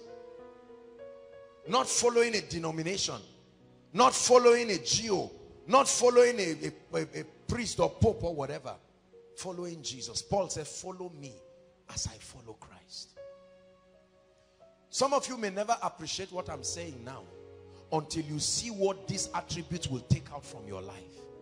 They will take more. Some of our mothers and people here who are a bit elderly will understand exactly what I'm saying, because these little attributes have cheated a lot of people. They have lost opportunities that may never come again, save by the mercy of God. People have lost jobs. They entered interview places and they try to make them angry on purpose. I hope you know that. They can make you angry on purpose. Just job interview.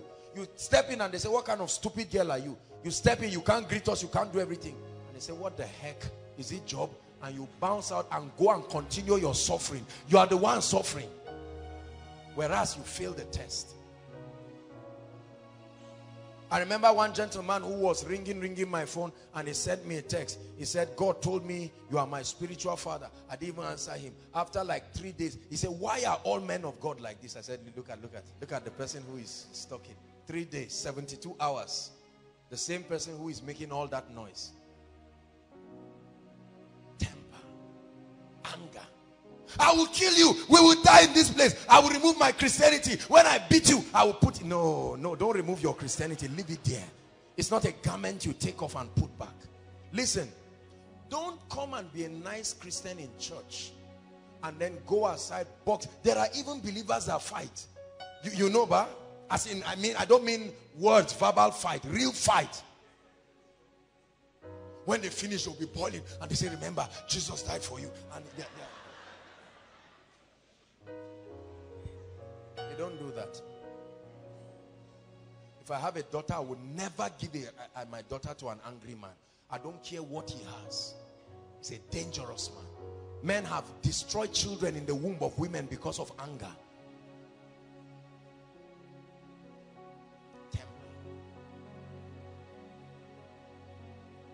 This is your house, your home.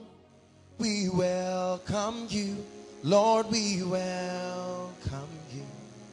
This is your house, your home. We welcome you. God knows from the depth of my heart that I love everybody in Koinonia. I may not know everybody by name, but I love you. You see me greeting people after service. I don't want to know who you are. I don't want to know who your father is, who your mother is. I never treat people and say, your father is a senator, your father is an iron bender. You stand here, you stand here. I don't want to know who is who. I love people genuinely from the depth of my heart. In fact, that's the meaning of my name, the way to love. Do you love people enough to receive the anointing to change them? When I counsel sometimes from morning till night, I am tired and I'm hungry. It's because of love. I think all that I've taken today is just a drink that I took at the airport. I couldn't even think of saying I'll try to get a meal to eat. Why? Why should I be eating when there are people who are sitting and waiting for the word of God to change them? Why should I say, I want to be... No, no, no, no, no. I love you too much. The Bible says a good shepherd lays down, not marches on the sheep, lays down. MOG, you want power. You have fasted, you have prayed. I'm showing you the other sides of the equation. Love. I love God's people. Whenever I shout and quarrel you here, there are times that I'm hard on you in my teachings, but you can look beyond my teachings and know that I'm communicating from a heart of love. I will never open my mouth and speak resentful and hateful words against anybody that God has created. No.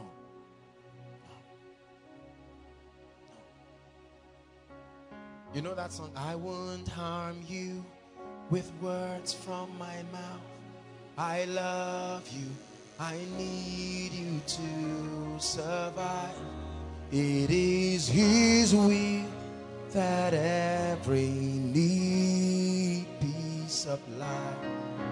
You are important to me. I need you to.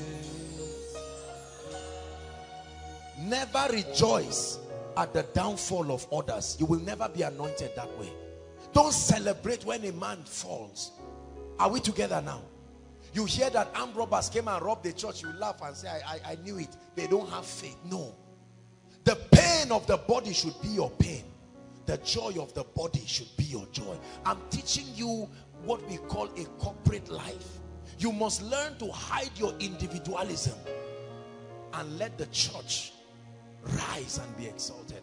And sometimes you may need to constrain your honor and allow the body.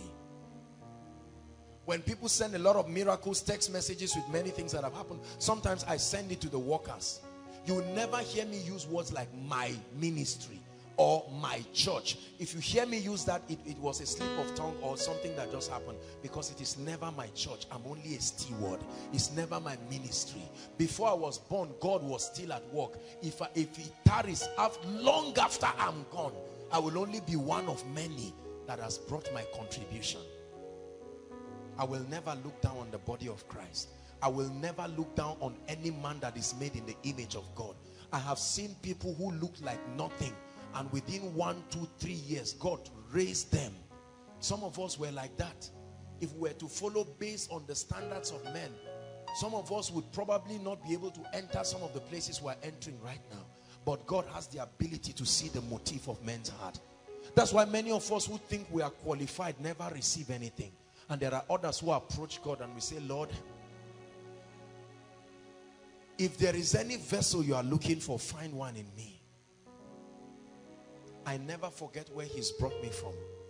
I never forget what He's doing in my life. I love Him with my life, and I love His word, and I love the body of Christ. Everyone say after me, I love the body of Christ. I love God's creation. Yes. Do this little thing, brothers and sisters, and you will see doors open. I know many of you will be expecting me to say something great and something charismatic. Never trivialize what I am teaching you right now. Not only will it give you character, it will sustain your open heavens.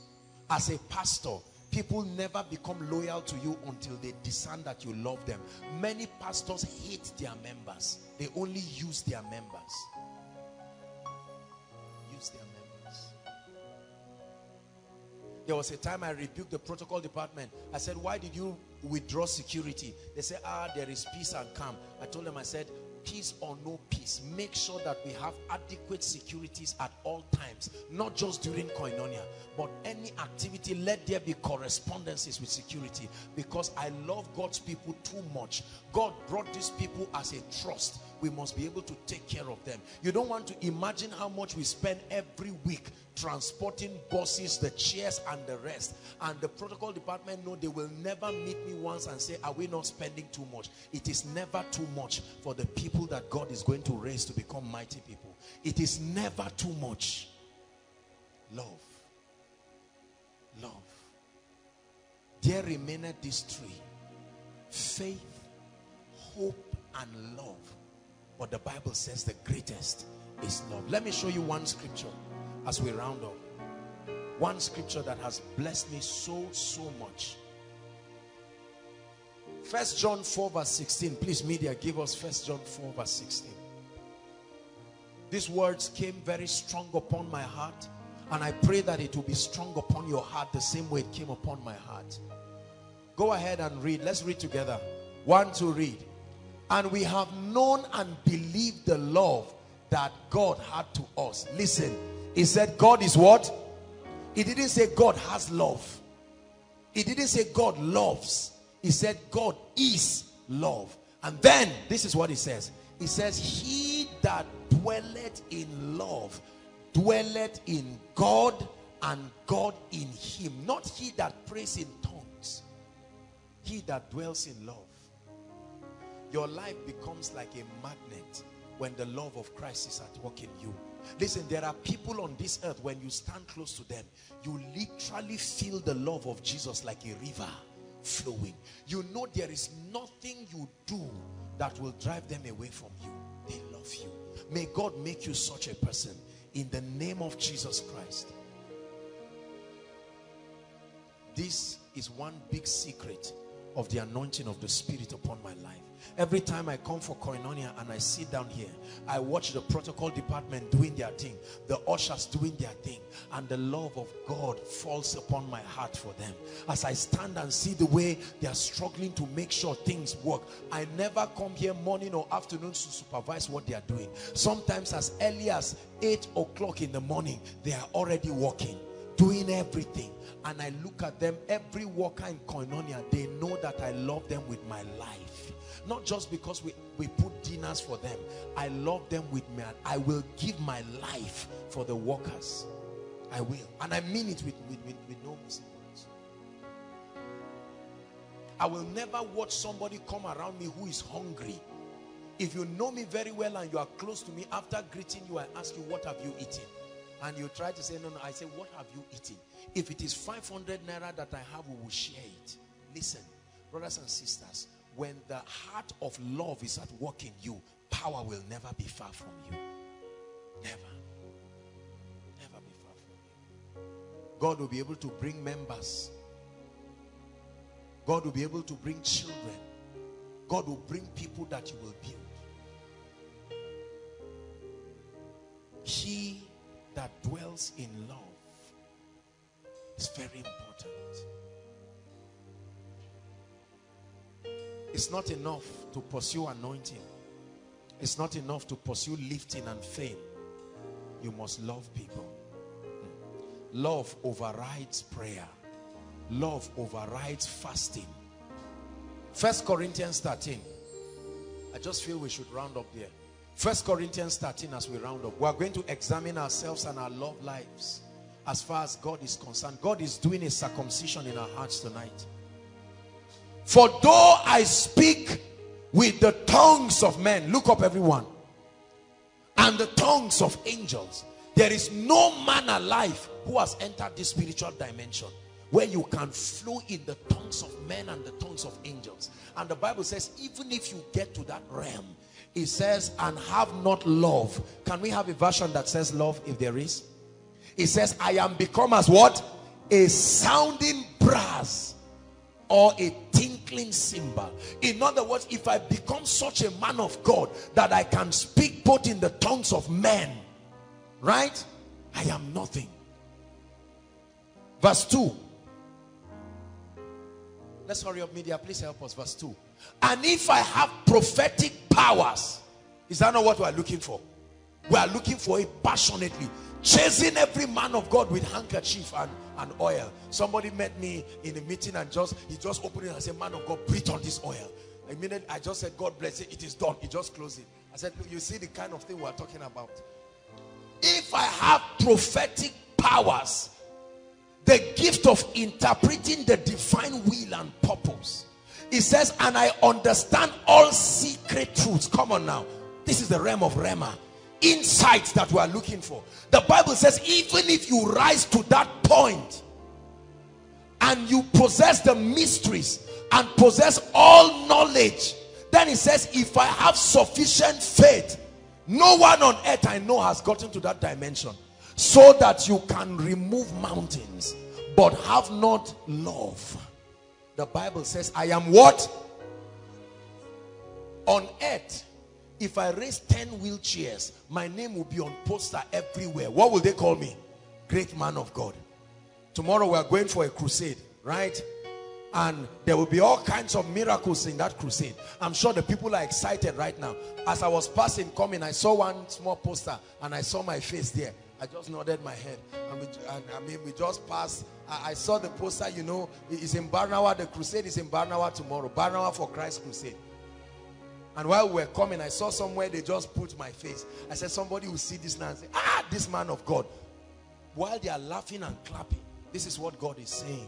He says, if I have all this power to raise wheelchairs and prophesy and teach mysteries, and I have not love, based on men's standard, I'm a great person. They will give me money, they will sow into my life, they will deceive, all these deceitful things that happen. But the Bible says, I am nothing, empty, zero, useless. Verse 3. Even if I dole out all that I have, I dish out the giving dimension now. Even if I give out everything I have to the poor in providing food, and if I surrender my body to be burned, or in order that I may glory, but I have not love, he says, I gain what? Nothing. Do you know what it means to give yourself to die? How many people have we rejoiced and said they died for others? When we get to heaven, you will see that their reward may be small for some of them. Love is a big deal to God. Love endures long. Now give us King James. We're ready to be kings. Give us King James. Charity does what? Suffers long. The word long suffering, there's the word patience. Now, everywhere as I read on, wherever the word charity is, except your name is Charity, I want you to put your name there. Ready? We'll just read it. 1, 2, read. Joshua Selman suffers long and is kind. Joshua Selman envious not. Read it, you are reading it. Joshua Selman vaunted not itself and is not puffed up. Stop. Is that true about you? Is that true that you are patient? Are you a patient person? Is that true about you that you are kind? Is it true? I know you pray in tongues. I know you are a miracle worker. You are an apostle. You are a prophet. Is it true that you do not envy? Oh, how many believers die in envy? It's not puffed up. You don't lift up yourself, trying to show that you are better than others because of whatever privileges you have. Next verse. We're rounding up. It says it does not behave itself unseemingly, and then love seeketh not her own. The meaning of that is that you prioritize people and their needs even above yourself. In other words, you are not selfish and self-centered. Is that true? Is that really true about us? Aha, here is the point. It's not easily angered or provoked. Thinketh no evil. When was the last time you saw people and you did not think negative about them? To look at a lady and say, this lady looks like a prostitute. What if this lady looks like the kind of vessel God will use? Says, does not think evil. Verse 6. Rejoiceth not in iniquity.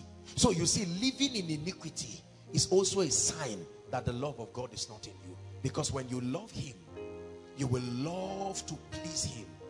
When you love your fellow man, you will not come and destroy your fellow man and do all these kinds of things. But rejoiceth in the truth. 7. It beareth all things. Endurance. There are times that for the sake of the love you have for people, you will endure a lot of things. It believeth all things. It hopeth all things. It endureth all things. 8. It says love never fails. Everyone say it after me. Love never fails. He says, but whether there be prophecies, they shall what? That means even the prophetic realm has errors and limitations.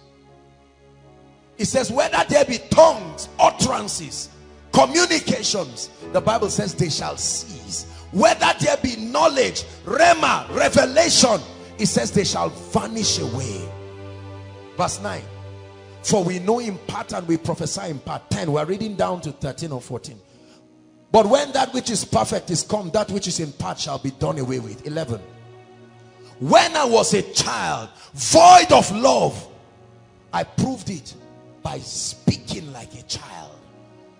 I understood like a child and I taught like a child. Tonight's teaching is making us become matured people. It says, now that I am a man, I am matured, I put away what? Childish things. That means something about your speaking must change after tonight's meeting. Something about your understanding must change after tonight's meeting. Something about your thought life must change, your action.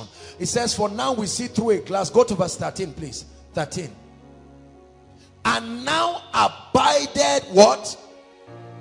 Hope, faith, hope, and love. These three. It says, but the greatest is love. What is the greatest? The greatest, brothers and sisters, is not building a ministry. The greatest is not becoming a man of God. The greatest is not becoming a custodian of kingdom mysteries and revelation. The greatest is not just having power and anointing. No. The universal set is love. At the end of my life, I want this to be said about me, that I love God with all my heart.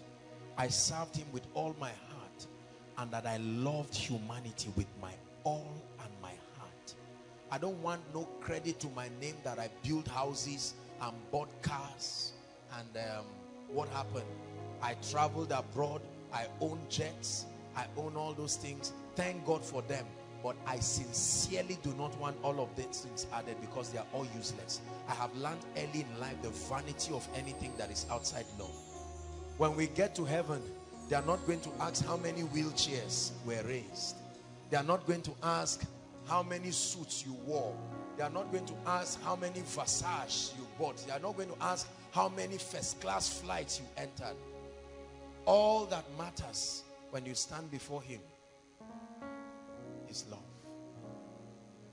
And if the love of God is not found in you, this is scary, but let me tell you the truth, you are going to hell. You are going to hell without the love of God, for sure. So we are going to pray tonight. Very briefly, rise up on your feet. In 1 minute before we pray, please everyone rise if you can. If you can, please rise inside and outside. I just want you to close your eyes for 1 minute and reflect on what I've taught tonight. Love. The Bible says God is love, and he that dwells in love dwells in God. I want you to reflect in 1 minute how much the love of God has dried away from your heart, and how much your love for the body of Christ has been questionable. I want you to think of how your life has contributed to destroying the life of others, if in any way it has. Or the way your life has contributed in destroying churches, ministries, men of God, the body of Christ. Think of how you have brought denominational barriers and destroyed people's faith. Think of how you have castigated pastors and made people not to listen to them. It's time for change. I know you're looking for power. I know you're looking for anointing. I know you're looking for money. You're looking for increase. We all are searching for these things. But I'm showing you the way. God is speaking to us. Some of us here, imagine how many relationships you have destroyed because of lack of love.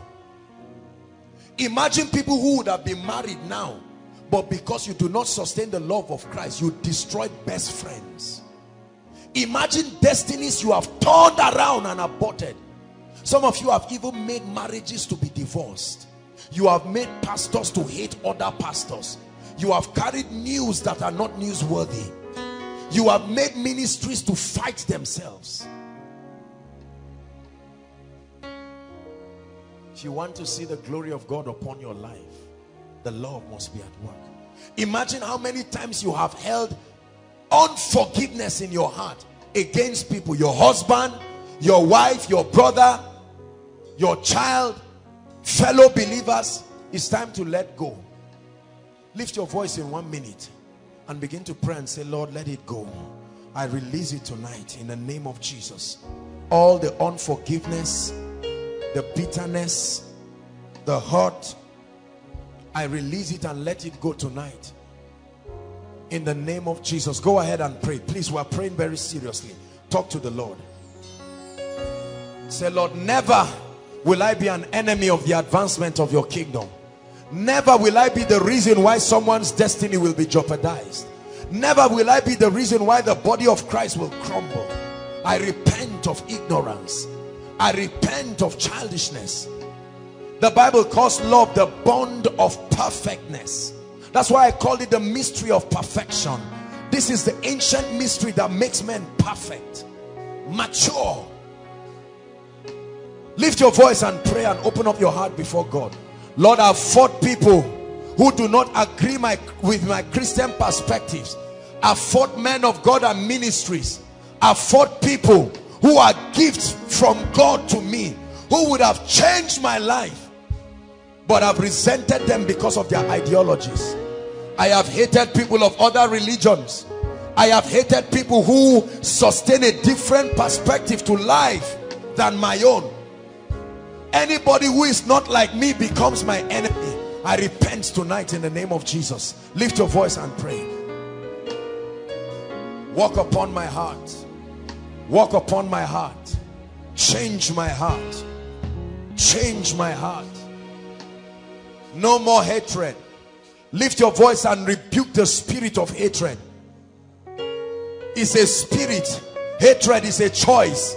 You can choose to love and you can choose to hate. If there are people you hate and you hold on in your heart, I'd like you to begin to release them right now. I release my mother, I release my father, I release that pastor, I release my church, I release this denomination, I release my wife and my husband. Hatred is a choice. Love is a choice. Hallelujah. 2 more prayer points very quickly. We are going to pray against anger and that hot-tempered attitude. Please listen. If you are here and you know you are suffering from anger, you are not going to come out, but I want you to be honest and pray and say, Lord, I'm tired of this thing. It's destroying my life. It's destroying valuable relationships. Don't pretend and say I'm a this and that. Open your mouth and pray. Temper. Sisters, make sure you pray. Brothers, make sure you pray.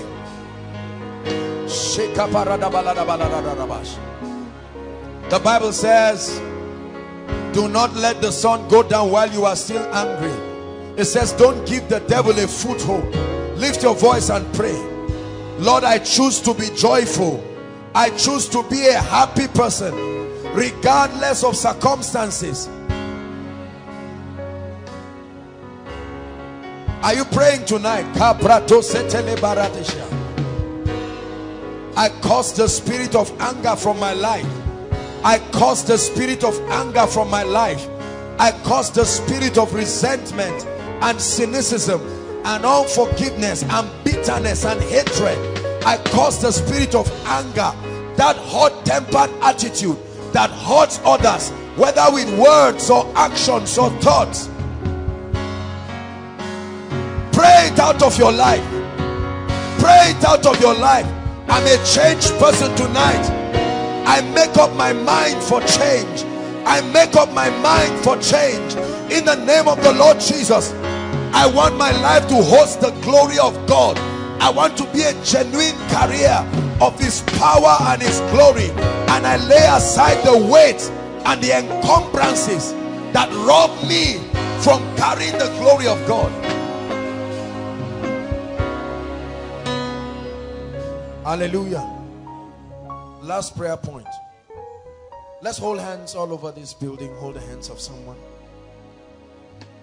I'd like you to pray for yourself and pray for Koinonia. Passionately from your heart, lift up your voice and say, Lord, like a mantle, may your love come upon everyone and upon the house. Go ahead and pray. Lord, a baptism of love in every department, among the leaders, among the executives. Pray for love. Pray for me. Pray for love. Let the love of God, that bond of perfectness, be at work in my brother and my sister. Now pray for the person whose hands you are holding. Pray. You don't need to know them. You don't need to know their tribe. You don't need to know where they are coming from. There's one thing that binds us all together, that we love the Lord. Some of them may be struggling in sin, but pray for them. You love them. Some of them may be wounded soldiers. They may have made mistakes. They may have messed up in different areas, but you must pray for love. Pray for your family members.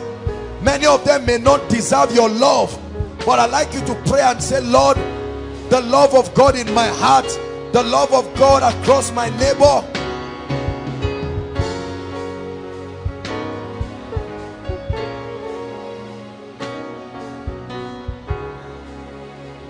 Hallelujah. Hallelujah. Please hold hands. We're praying.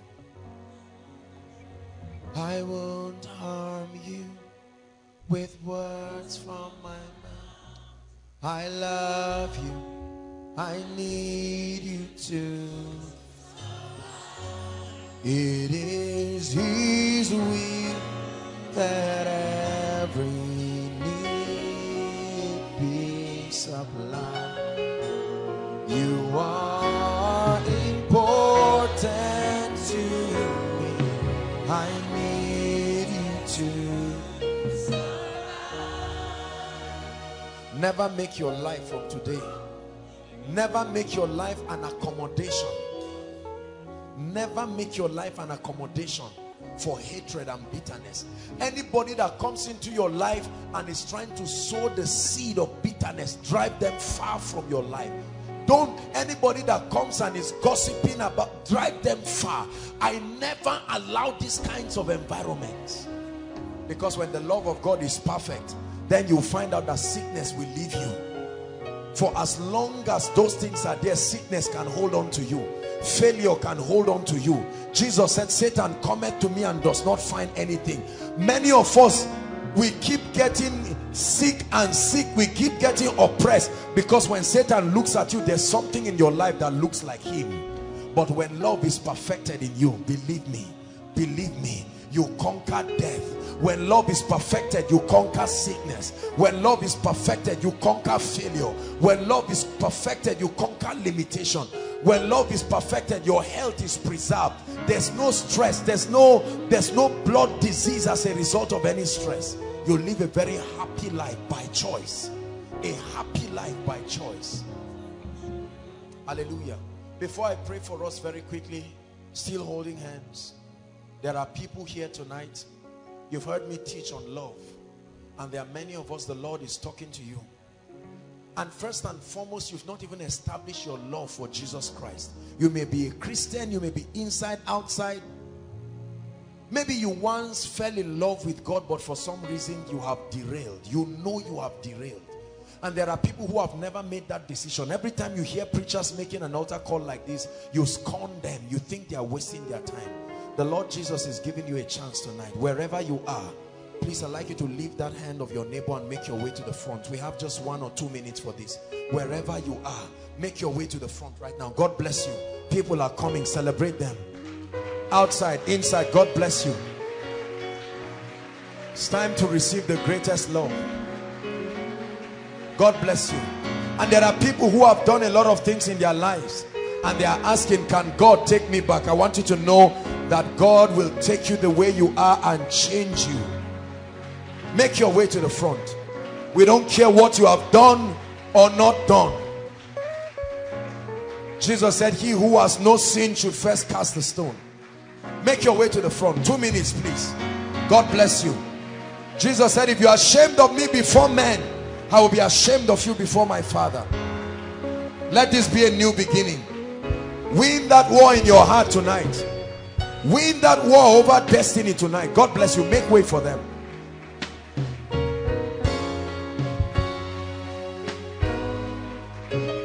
Hallelujah.